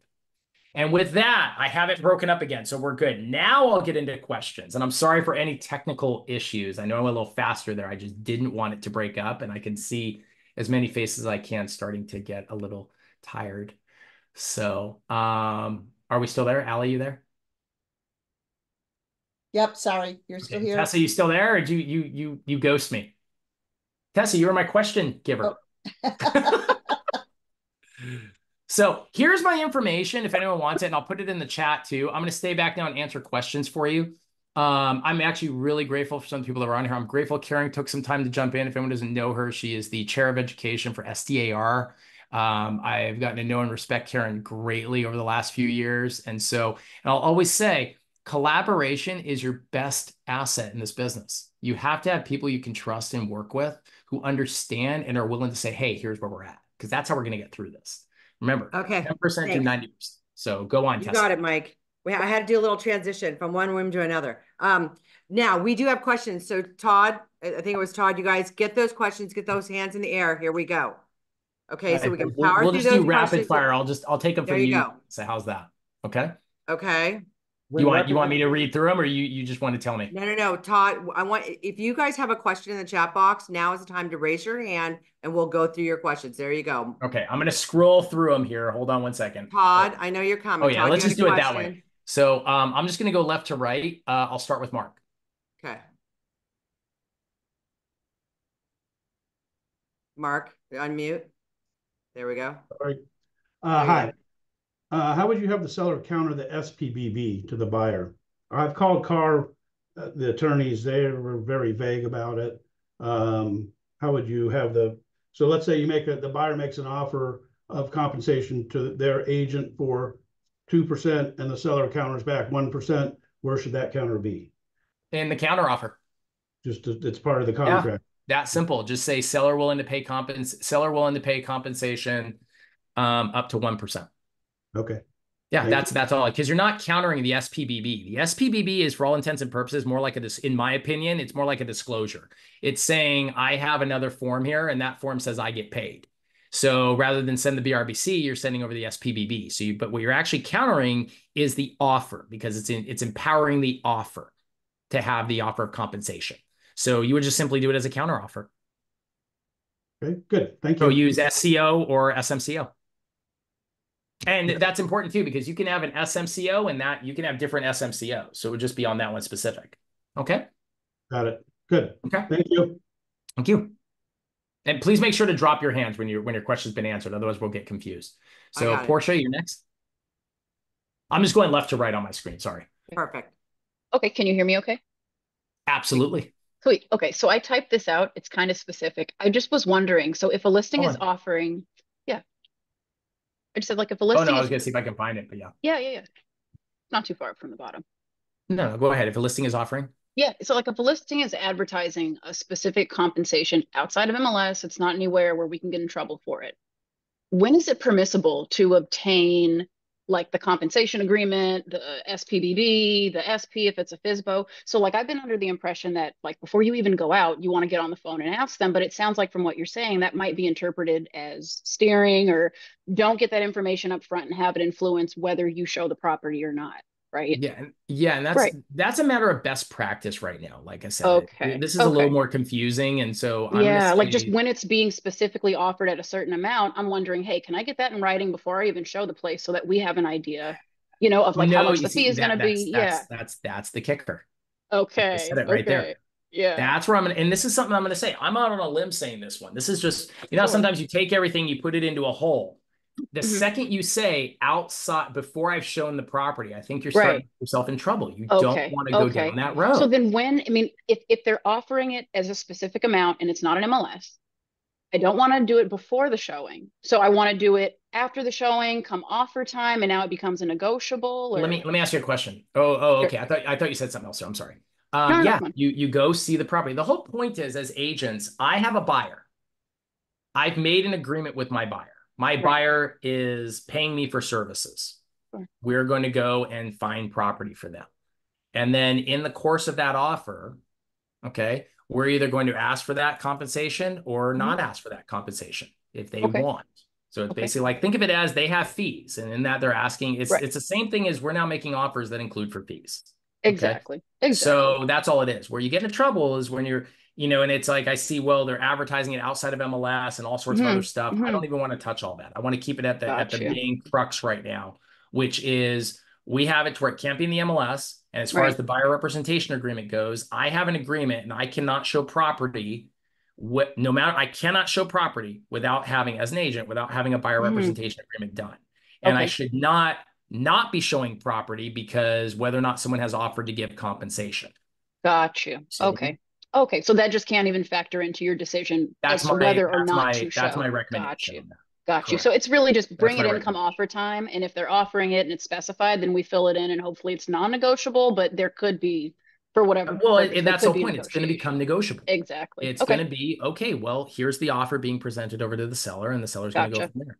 But as far as on-market, off-market properties, I'm not even going to touch all that. I'm going to say that we know it can't be on the MLS. We know that there's issues about a lot of this stuff. And the bottom line is, what I don't want to have happen, or what I don't think anyone should be doing, is getting in the habit of saying, okay, we're going to go and check, and only the properties that are paying that compensation are the ones to do, because I think that starts getting us into a gray zone. But I'm going to chime over to Karen, because I know her and I have talked about this one too. So Karen, go for it. So the DOJ does not want anybody to know what the offer of compensation to the buyer's agent is until it's negotiated in a purchase agreement. Wow. Okay. And here's something to think about right now. So I just ran a test on a listing, and I put 0 to see if I would get people that would either call me or even come look at the property as agents. I got 0 people showing it. Now, what they didn't know is that my seller's completely open to paying, but nobody can show it. So as soon as I put something in the MLS, then they showed up. But here's the bigger thing down the road. It could say 0, but with the right offer, that's our job as a buyer's agent to negotiate. And that's what the DOJ is driving to. And by the way, this isn't a done deal because they still have not weighed in. So more than likely, we may lose the ability to have any knowledge of it, but it's better if we just, your client likes it, then you submit your write it in. Okay. For confirmation, go for it. Negotiate your value to get compensated. Awesome. Great. And that's the whole thing. I mean, the bottom line is, and like I said, now you're going to hear the term uncoupling that's been coming up too. Okay. And that means that they want to completely, don't focus on all the stuff right now. Like Karen said, like I've been saying in here, like many of you should know at this point, The bottom line is, and that's where it kind of guides the thought process with some of the questions. It's, are you in any way steering that? How many times, like she had said, how many times have we done an offer? Like I've had it before where someone has said to me, oh, they won't take an, where I talk to them and I go, hey, would your client take an offer at this price? No. And we submitted, and guess what? We went into escrow.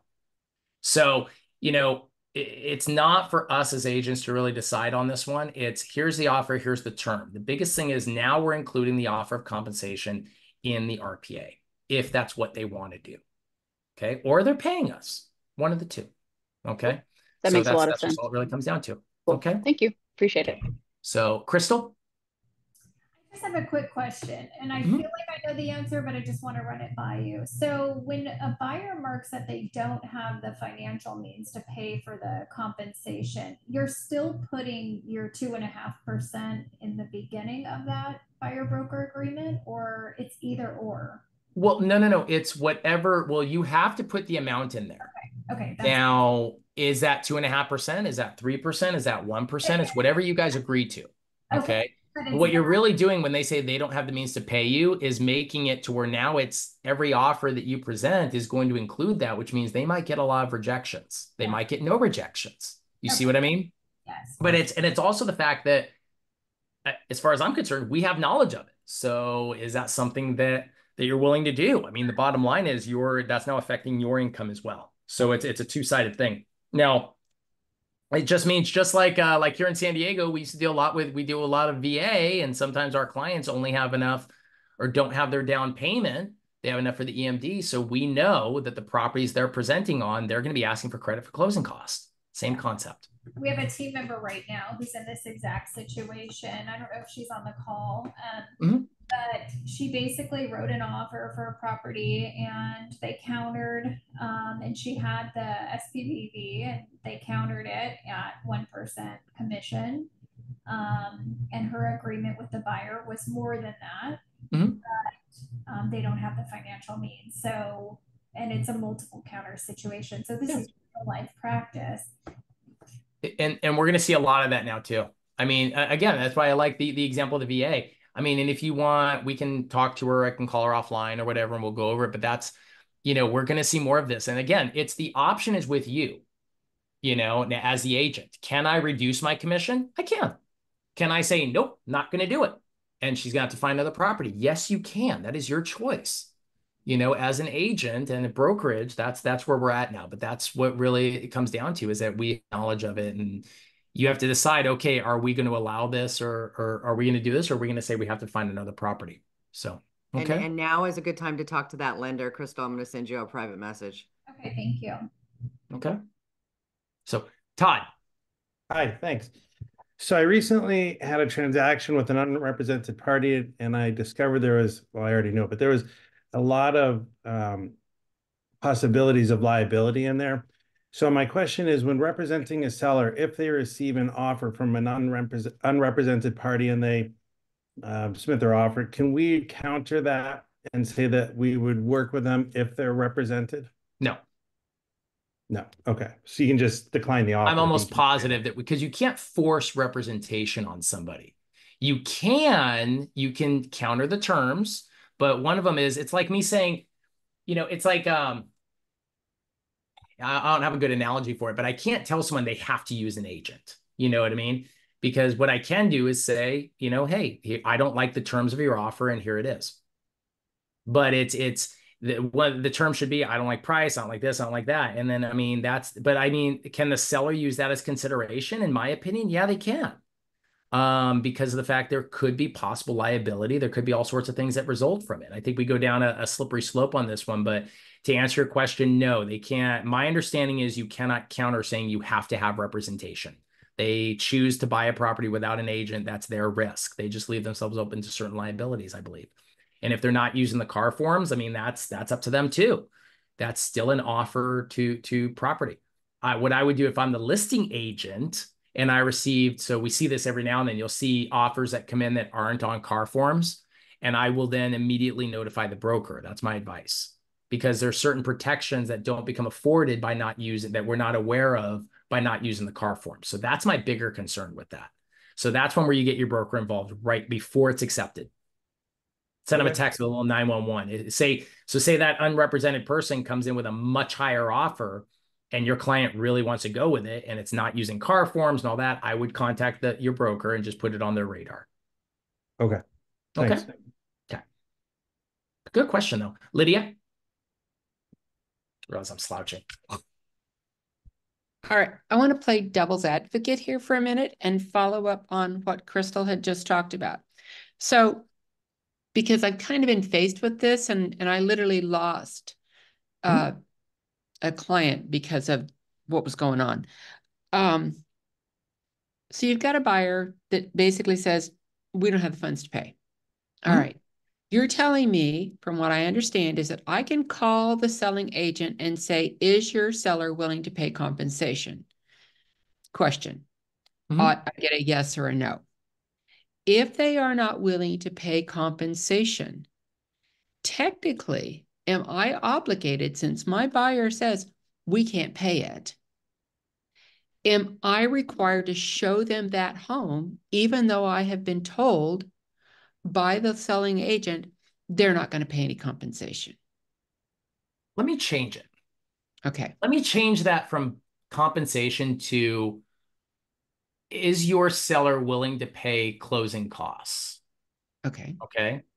And if they said no, really, even if the offer was X amount. Okay. You see what I mean? This is where I get a little, because again, it depends on the offer. Right. It depends on the offer. And that's where I have a hard time answering that. You know what I mean? Because it's like, it really depends on the offer as its totality. And that's where we don't want to go down the slope. Like, people will say, oh, well, I don't want to, but they're not going to pay any compensation. Well, but our offer is going to be dependent on certain things. And it's not, it's a tricky situation. So that's where I have a hard time saying that one. Right. But you're making that call first before you're even going out to show houses. Well, no, what we're doing is we're asking the buyer if they have the means to do it, just like we are in a lot of other situations. And they say no. Correct. And so then, before we go show homes, I'm making phone calls to find out if compensation is included. What you would do, here's where I would do, and I will ask, another opinion on this one. I'm sure did Karen disappear? I was going to ask, because I like getting the secondary on this one too. Here's how I would honestly approach that. I would tell the client that they've said they're not paying any additional compensation. If it really came down to it, I'll be honest with you, I would still show the home and I would still present an offer on it if it came down to it. And I've done that with VA. And that's why I brought that up and have gotten those offers accepted. When they say we're not going to do it because they've seen, because my explanation was, we're going to have to do this with our offer price to probably get that financed. It's another term, just like anything else. That's how I view it. And this is just my personal opinion. Okay. And I say that because I don't want anyone to say, oh, Mike Shenkman said this and this thing, and that's illegal. I'm like, no, personal, because there's an element of our business that's not just, it's not just what the regulation, it's how do we get this through and how do we negotiate this in? You know what I mean? And if that's obviously an important term, it's got to be done. And to me, I just had to shift my mindset. It's not what I'm getting paid. It's just the normal cost of them trying to buy a home. And I'm trying to work that out. See? So that's one. Are we taking a risk on that? Of course we are. And I would let the client know, just like any disclosure. I did ask them if they're willing to pay buyer compensation, and the answer was no. Would you still like to see it and see if maybe we can incorporate it in the offer and get the answer and get it done? Yeah. The thing is, the one who's taking the risk there, honestly, is us. Are you willing to take that risk? That's why I'm asking. But that's why. So I mean, it's hard because now we start getting into, this is where I have a problem with some of this. This is just me talking. We're fiduciaries. We do things for the client. At the same time, there's code of ethics things that say we're not supposed to incorporate commission, but now we're being forced to.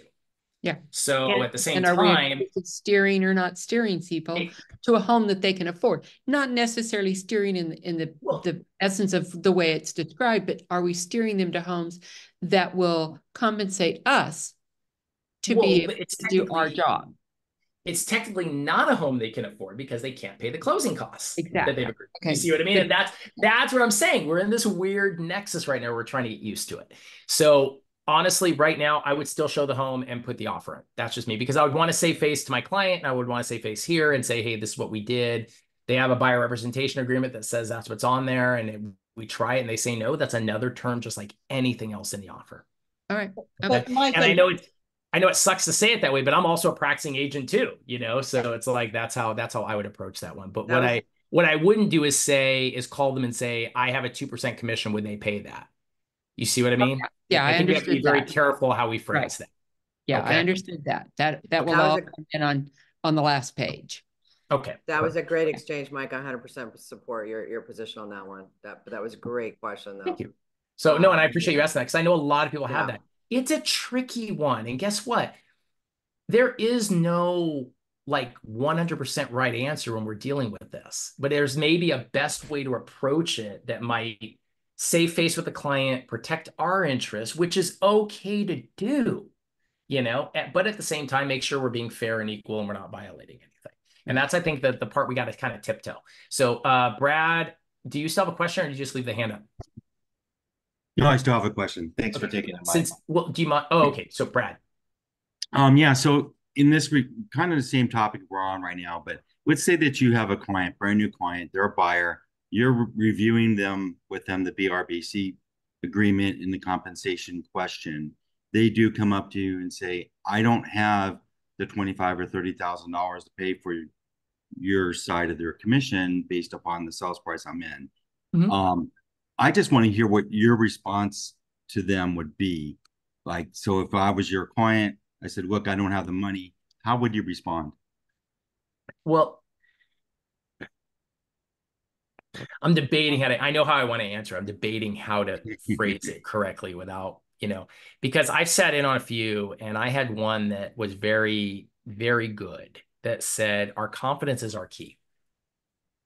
Personal information about me. So I have, well, like many of us, I have medical stuff that I have to deal with, just like anyone as we age. And there's one doctor I might have to go to one time, depending if I ever need something. And I'll tell you right now, he's one of the best doctors here in San Diego, here in the country and in the world. He's here in San Diego. And guess what? When he told me how much the service was going to be with my insurance, I didn't even question it, because I'm like, I'm going to figure it out. So the reality was that we have confidence levels of, this is my fee. Now, my answer is, I can't pay that fee. Well, Brad, you have two options or three options. You can either say, well, this is the fee we're at, then maybe this isn't the greatest fit. Or two, I'm willing to negotiate it. Or three, we're going to have to incorporate it in every offer. And that's it. And I've actually, that's how I would look, because it's hard. You don't know. And just like the one before, we have choices of how we're going to do this. If you had a client come up to you and say, I have no money to pay into my closing costs, how would you approach that? Right. You would say, well, I have the choice now if I'm going to work with this client, one, and two, we're going to start having to disclose that inside of our offer, and just know by prepping them, we may get more rejections on our offers. But one thing I'm not going to tell you guys to do is to automatically drop your fee or tell the client you're not going to work with them. That's not my place to say. That's not anyone's place to say. That's your place. So let me ask you, take it over further. And I hate to say it that way, but that's, I will say, though, I've had clients, notwithstanding this, who have asked me, well, I'll only work with you if you give me 20% of your commission. And I've said, thank you and have a nice day. So I've said, I personally have a problem with that. I offer if you get my commission, not the other way around. But that's how I get paid to do my work and put the effort in that I'm doing. So unfortunately, that's kind of the best answer I can give you with that. I've seen people, because it also depends on how you're weighing out the client and what you think an adequate response would be based on that interaction. I think this is one that doesn't have a good script. Right. No, Brad, and I know Brad, and Brad, if you were sitting in front of me, I would say you have to decide whether or not you are a for-profit or nonprofit organization. I think that's the big one too. I mean, there's a certain level where it's like, here's the thing. I've taken clients. The reason I say that, I've discounted clients before. I discounted one client specifically because I knew there were 4 other clients that were probably going to come over by me doing good by them, and I've done that. I've weighed it out, but I also did it in a very specific fashion. I charge what I charge based on certain criteria. And maybe I think, okay, this will work out, but that's my choice to do. And it's not because of any discriminatory or anything like that. It's me looking, okay, here's my income. Here's the investment I'm going to do into them. Same thing like my listings. I invest so I can market the home for this long. And in that time, If the home sells, cool. If it doesn't, well, that was my risk. And hopefully I can re-sign that listing agreement, right? Well, here with the buyer's side, it's, well, this is what we're doing. And, you know, if they don't have the means to do it, I have to make a choice. They have to make a choice. If you're at 30,000, well, you're up at over $1 million, which is our median.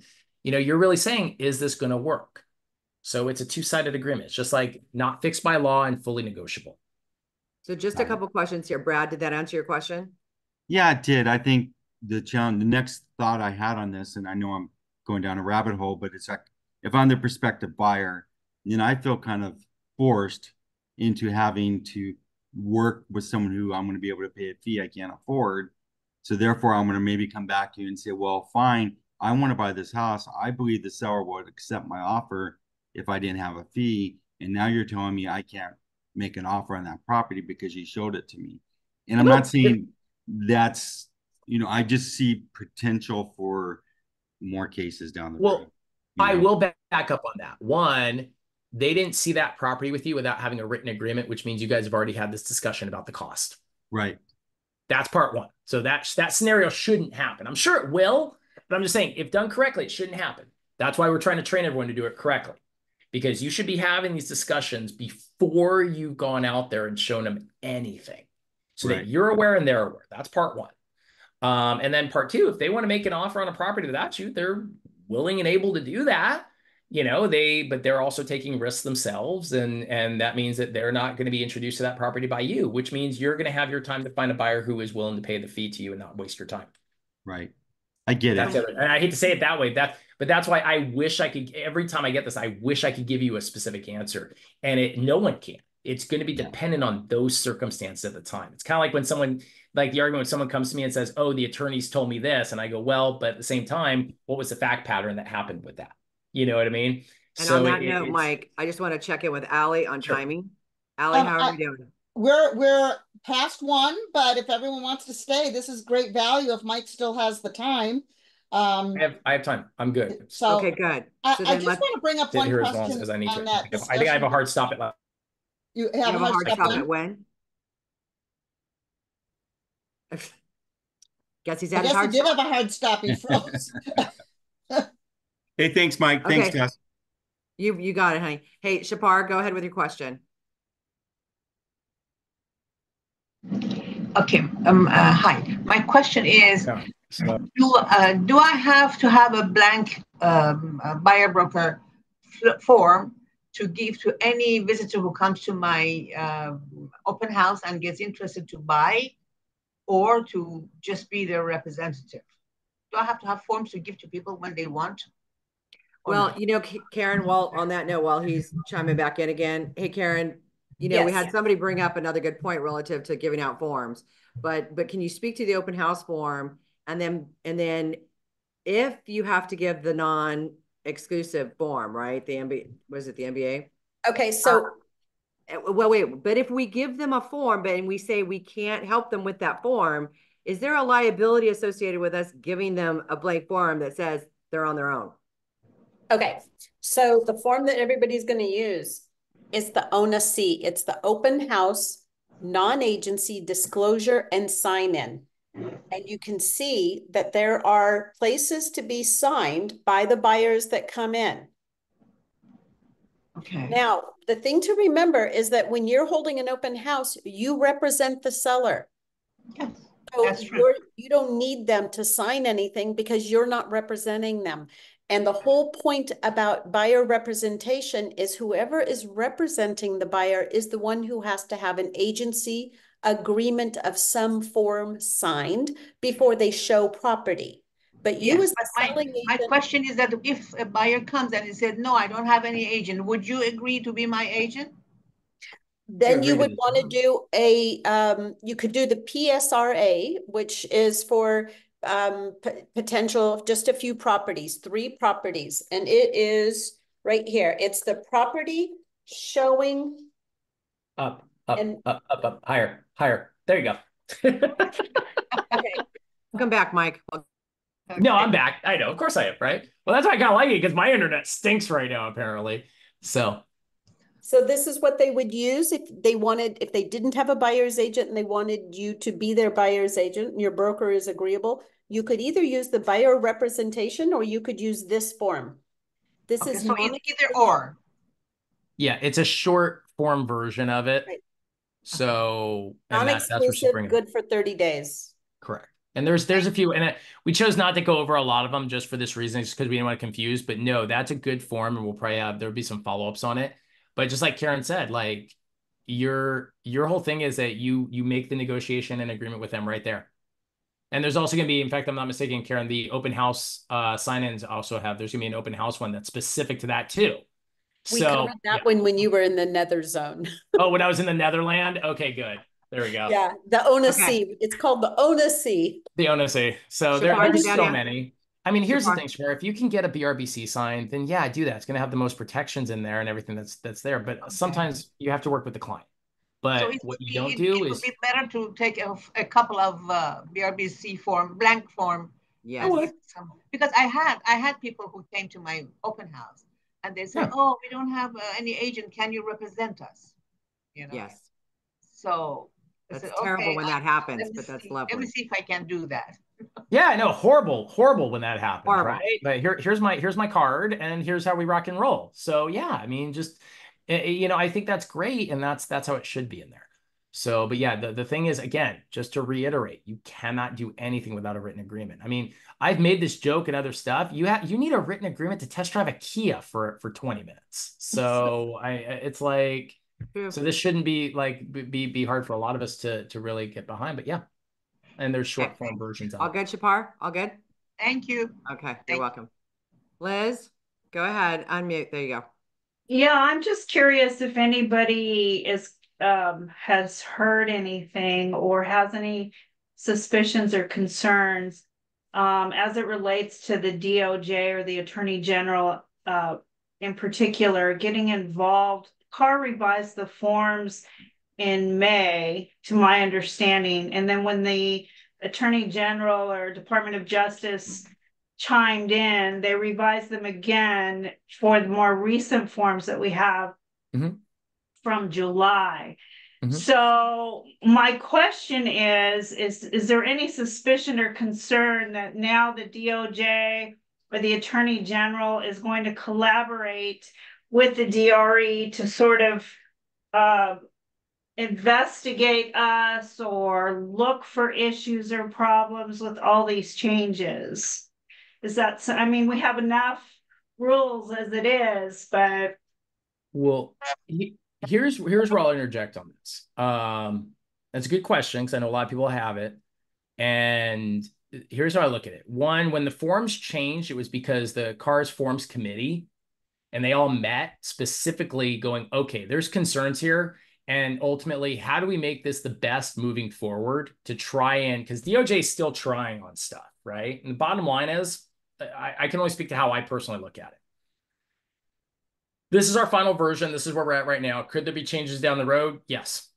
We'll do what we always do. We adapt to it. What I can say is I highly encourage people, this is where I give my plug for stuff, to get involved in things like your associations, RPAC, and those committees and do things because that does actually work. We've done that work in the past.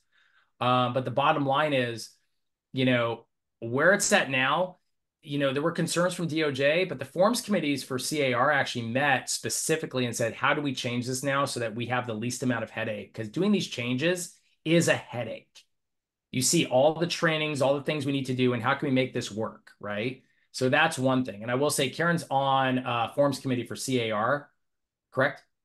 No? No. Okay, we just I'm know waiting Nikki and to all hear. that. I'm waiting to hear. But I sit on others. But Mike, I wanted to share something else from the C.A.R attorney this morning is one that when it comes to the BFPI and the BIPP, they're going to be watching for fair housing standards, meaning whatever you do for one person, do it for everyone. Do not ever make an exception. No. So that could be viewed as discriminatory.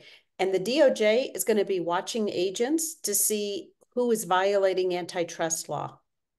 Yeah, so they are going to be keeping an eye on us to make sure that we're following what we have to follow and not getting clever. I mean, I've heard of people wanting to use decimal points on the MLS. Oh, I've seen a lot of joke memes on this one of how the words all come together with 3%. Yeah. Do yourselves a favor though, by the way, if you see a Facebook group, which I can just predict, there'll be a Facebook group saying properties paying broker compensation 3%. Do not join it if you see it. No, I'm not saying it's there, Tessa. I'm saying it's going to be there. Like, do people realize that we have clear cooperation, and clear cooperation says you are not to advertise a home unless it's an office exclusive without it being on the MLS? And if I go onto Facebook right now, I can see San Diego off-market properties right there. So, and that's, you guys don't realize, that's the low-hanging fruit of the DRE. They love it. They just go online and literally click stuff and go, okay, violation. I mean, this is, and it's monitored by local associations too. So I can just see it. Look, we don't know what the future is going to bring. And I think it's a really good question. As far as what DOJ wants, I know that they want more. And whether or not that'll happen, we don't know. But I try to go, this is what we have right now. And there were changes that were made, and those changes have now been incorporated, and we're pivoting, and we're going to move forward with them. And as it comes forward, we're going to do more. But I can't say enough, as the former chair of the Political Action Committee here in San Diego, and former member of like things like GA and all that, government affairs, be involved in that stuff, because believe it or not, it does make a difference. So that's my side pitch for that. But I wish I could give you a better understanding on that one. Thanks, Mike. Liz, all good? All good there? Thank you. Yeah. Okay. All right, great. All right, Crystal's got some good ones. When she unmutes, there you go. Here we are. Every time that happens, I think I froze. I know. Okay, so just a quick question on the flip side of this, moving forward a few months, and we're running comps as a listing agent, and we're looking, because in the past, the comps included commission, obviously for listing side and buy side in number. So with comps moving forward, is it going to show up as a closing cost credit or concessions, that buyer side commission, or are we calling these agents afterwards and asking if there was any concessions towards the buyer broker? I'm going to let Karen, because she's on MLS and she can speak for SDMLS, but we can't speak for C.A.R. MLS right now. So, but I'm pretty sure we're going to include that in commission, right? We're going to show it as of this morning, C.A.R. MLS is going to break it all down. Yeah. So on C.A.R. MLS, you will see what the compensation is after the close of escrow. SDMLS at this point in time hasn't released what theirs are going to be, but here's 2 dates you all should know, which everyone's just learning this week. SDMLS will be instituting this on August 12th. So as of August 12th, there will be no CBB field, and there will be no compensation field. I'm actually going to put something in the chat for all of you. If you don't have it, it was the policy change effective that was sent out on August 2nd. So just the other day, that has all these key changes and dates as it pertains to SDMLS. Okay. MLS is going to change theirs on August 13th. So I'll put that in here right here. Thank you, Mike. And then you guys have that. And that also from, oh wait, I sent that directly to Karen. Let me do this. Hold on. Crystal, did that address it?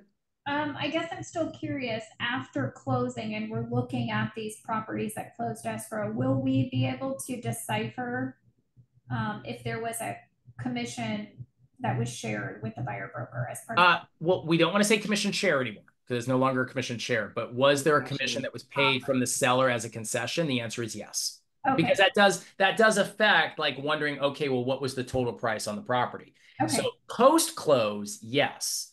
Pre-close, no. Okay. Or pre-offer. Does that help? Yep. Good. Okay. Thank you. Linda? Part 1. Linda, go ahead and unmute yourself. Thanks. Yeah, just wanted to ask you, if we have in the buyer's representation agreement a set commission, let's just say 2.5%, and in the offer, the seller just agrees to the 1%, and we know that the buyer can't pay the additional 1.5%, and we are going to relieve them of that obligation. Is there a formal way in which we need to do it, or is it just between the buyer and ourselves that we just say you don't have to pay the rest? Well, I'm confused. Can you say that one more time? Because I think I missed the first part as I was putting this in. You're saying that they've agreed, and I think I lost it right when you said release them of their obligations. If you wouldn't mind repeating that question one more time. Yes, just that we've got an agreement for 2.5% with the buyer. The seller only agrees to pay 1%. We know that the buyer cannot pay any more, or is not willing to really, wants to renege a little bit on that agreement, and we're okay because we're going to just take the 1%. Is there formal signing that we need to do with the buyer to release them from that obligation? Yes, you would do a modification, the modification of terms form. You would modify your BRBC agreement. So there is the modification form, and I would officially modify it to say that. So, and basically what you would do is simply say that you're reducing that buyer compensation. Right. Okay. Thanks a lot. And then just one quick other question.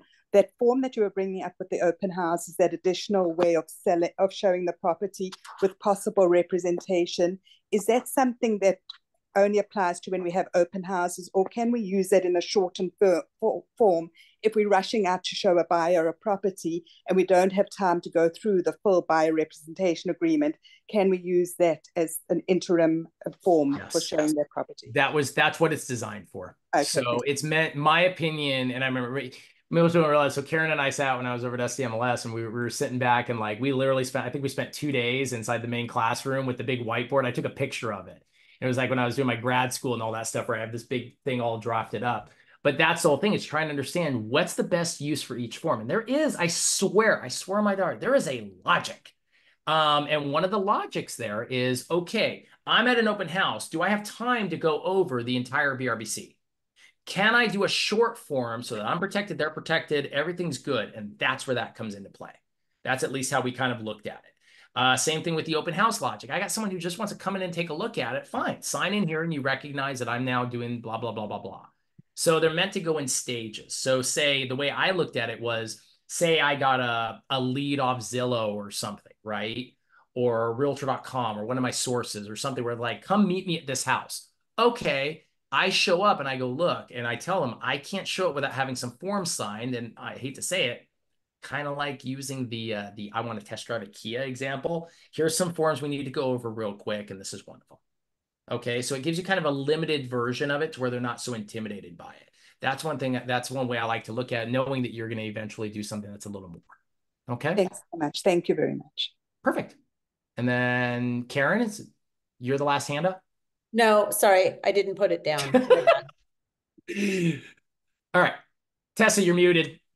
Tessa, you're muted. Hey, Tyler, are you still on board with us, Tyler? Tyler had a good question. Tyler, are you there? So, yes, I am. Can you hear me? Great. Ask your question. Sorry about that, Tyler. No, you guys are good. My question was, what stops the buyer with a non-exclusive or exclusive agreement from ghosting you and buying a property with another agent? Let's say you've showed them properties, you could have maybe written offers, and then all of a sudden you don't hear from them again. Like, should you be watching the properties, that you showed them, or, I mean, what would you do in that case? No, well, here's the thing, and that's hard too. And I've actually had that. That's why I always love trying to, I put humor into things, one, because it keeps people attention, but because two, it also gives us like, well, how would you approach it? How would you approach it? If I always say, like, if we're dating, how do we handle if we got ghosted? And everybody's been ghosted. It's not just me, but I'm just saying, if something happens where the client's not responding to you and you get to a certain level, you need to send over the NBIP and say, look, I haven't heard from you. Here's the notice of the properties that I have shown you, and I'm hoping that you get back to me. But in case you are looking at properties with somebody else, just know these are excluded from that. And then, you would just go from there. But that's the biggest thing. That's just on the ones that you have under a non-exclusive agreement. But I mean, technically the same thing could happen with an exclusive agreement. Correct.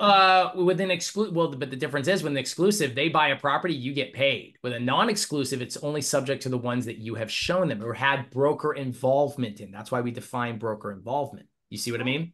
Okay, so gotcha. With the exclusive, if we go past if they haven't given you written notice and you get to the 90-day point, then send them the notice of broker involved properties. If you have a clause that says past the expiration of the contract, you see what I mean? It's a weird tier level you got to kind of look at. There's a lot of ifs in there. But when you're looking at like non-exclusive, if they ghosted you, like maybe you haven't heard back from in a week or whatever you think, send them over the notice of broker involved properties. Send it after 2 days of not talking to them. I see your hand, Karen. Send it after 2 days of not talking to him if you think, but just say, hey, I haven't heard back from you, but I just want to, I'm not sure. Here's just as an update. These are the properties that we did look at together. You see what I mean? Then you've got yourself covered to where you've given them notice and you're not really like saying, oh, you're cheating on me. What's going on? So Karen? So it's important that you remember, and I figured out a way to remember it. So you have to submit that notice of broker involved properties prior to the expiration. So, and how you remember it is prior to expire. If you can remember, you know, that's how I remember it. If there's a cancellation of your broker representation agreement, you have 5 days to get it. But you must have something showing the properties that you've shown. So we don't have the ABCD anymore to use for that purpose. So take your tear sheets, your MLS tear sheets, and have them initial it, which it'll have the date on it that, you know, put the date on it that you showed it, because you want to have proof that you showed those properties to that client, by the way. And if they ghost you for a matter of days, I would send it immediately. Send it. Yeah. And that's the whole thing. I mean, it's your best effort in your call. You know whether or not, I mean, I just had it happen the other day. I thought someone was good. And then all of a sudden they were like, oh, no, we found a property, place an offer, got accepted. I had a non-exclusive with them. And I was like, oh, well, that sucks. You could have let me know. But I mean, it happens. So they show up at open houses, they do things, whichever it is. So you just want to let them know. It's hard sometimes to monitor it. It is, you know, I mean, and here's the other thing. My best advice to you, say I have a non-exclusive agreement and I sent over the notice of broker involved properties, and say somehow like I found out once because an escrow officer let us know. And just because she knew it was the buyer we were working with and all that, we found out it was a property that we had covered by the MBIP. Don't call them. Don't go, oh, gotcha. Call your broker. Send it to them and let them handle it broker to broker. That's my best advice on that. Okay? Because the broker is the one who's ultimately going to bring the suit. And you don't want to be the one who's calling and yelling at a buyer and all that. The suit's going to be between the brokers. And then let that broker be the bad guy to that client and say, wait, you had an agreement with, you know, Mike over here? Why didn't you tell us that in the forms? You know, and that way you're not the jerk. You know what I mean? You're saving face and you're just letting the brokers handle it. That's what we're there for. So, but it's hard. Sometimes you make the decision to let it go. Sometimes you don't. It's fully up to you and your broker. Okay. Yeah, cool. Thank you. Thank you. And Yeah, then thank you, Mike. I was kind of wondering that same thing with how the listing agent would be involved in that. So if you were showing Tyler a property that Karen had listed and Karen knows you showed it because it was in showing time, sometimes is there some informal communication that goes on that Karen can say, well, wait a minute, didn't Mike show you that property? There's supposed to be. And that's why, again, you monitor it, but that's also why I said you don't want to be the agent that's sending over. You don't go confront the buyer. Let the broker do it. Let the broker handle it with the other broker. And they'll, trust me, they will. So, you know, and that's the whole thing. You just don't that, but that's, yeah, they should, but that's the whole reason that we keep this. And sometimes, and look, sometimes you're going to have, I wish I could tell you that it doesn't happen. I wish I could tell you that you're going to have a buyer that's in a non-exclusive agreement, or even an exclusive agreement that goes and buys a property and you never find out about it and it sucks, you know, when it happens. I wish I could tell you that doesn't happen. It does, you know, and when people do that, they take risks. They chance being liable for stuff themselves. So that goes right into your point. If you're doing a non-exclusive agreement with buyer Tessa, and you ask to see, I want to see everything you've signed with your other agents, because then you would know, being the new agent representing that buyer, if that buyer's actually seen that property before or not. Correct. So, I mean, there's a lot. And that's the thing. I know I'm a little more, I want everyone to run their business how they want to run it, but we definitely give them the advised ways to do these things. So, and then last and final question, Mike, that I can see so far is, how are we handling buyer compensation with VAs? We didn't really touch that today. No, it's an allowable fee. So yeah, that's right now it's an allowable fee. So as far as I'm concerned, it's the same as anything else. We're either asking for a credit or we're including it, but it is now a buyer, at least temporarily, it is a buyer allowable fee. And I only say that because they didn't change the official. They said, okay, we're allowing this and we're expecting it to be a permanent change. So that's all. But yeah, it's So just like any other cost. So in closing, thank you, Mike. Big thank you to Allie for knowing and keeping her finger on the pulse of what our agents need in the community and bringing Mike to the forefront to be able to deliver to you guys the valuable information that you need. We're over time by 30 minutes, and I apologize for that. But Allie, you want to take it from here? Allie, thank you so much for bringing this to all of us. Thank you so much, everybody, for joining us. A big special thank you to Mike for your time and preparing and providing this training. Thank you, Karen, for jumping in with some added support to the questions that Mike brought up to everybody. There will be a recording of this. I will have it up on my YouTube channel by tomorrow. Everybody who attended, everybody who registered, and everybody in my database will receive a link to this. Feel free to share this with other agents in your brokerage. This is some really good, valuable information, and that's why we're all here, to share this information and adjust to these changes as best we can together. Sure. Well, thank you, everybody. Thank you, ladies, for letting us be in here. Okay, that's it. No one else is chiming in. You guys go rock it. Have a great week. Bye now. Thanks, guys. Bye-bye. Bye-bye.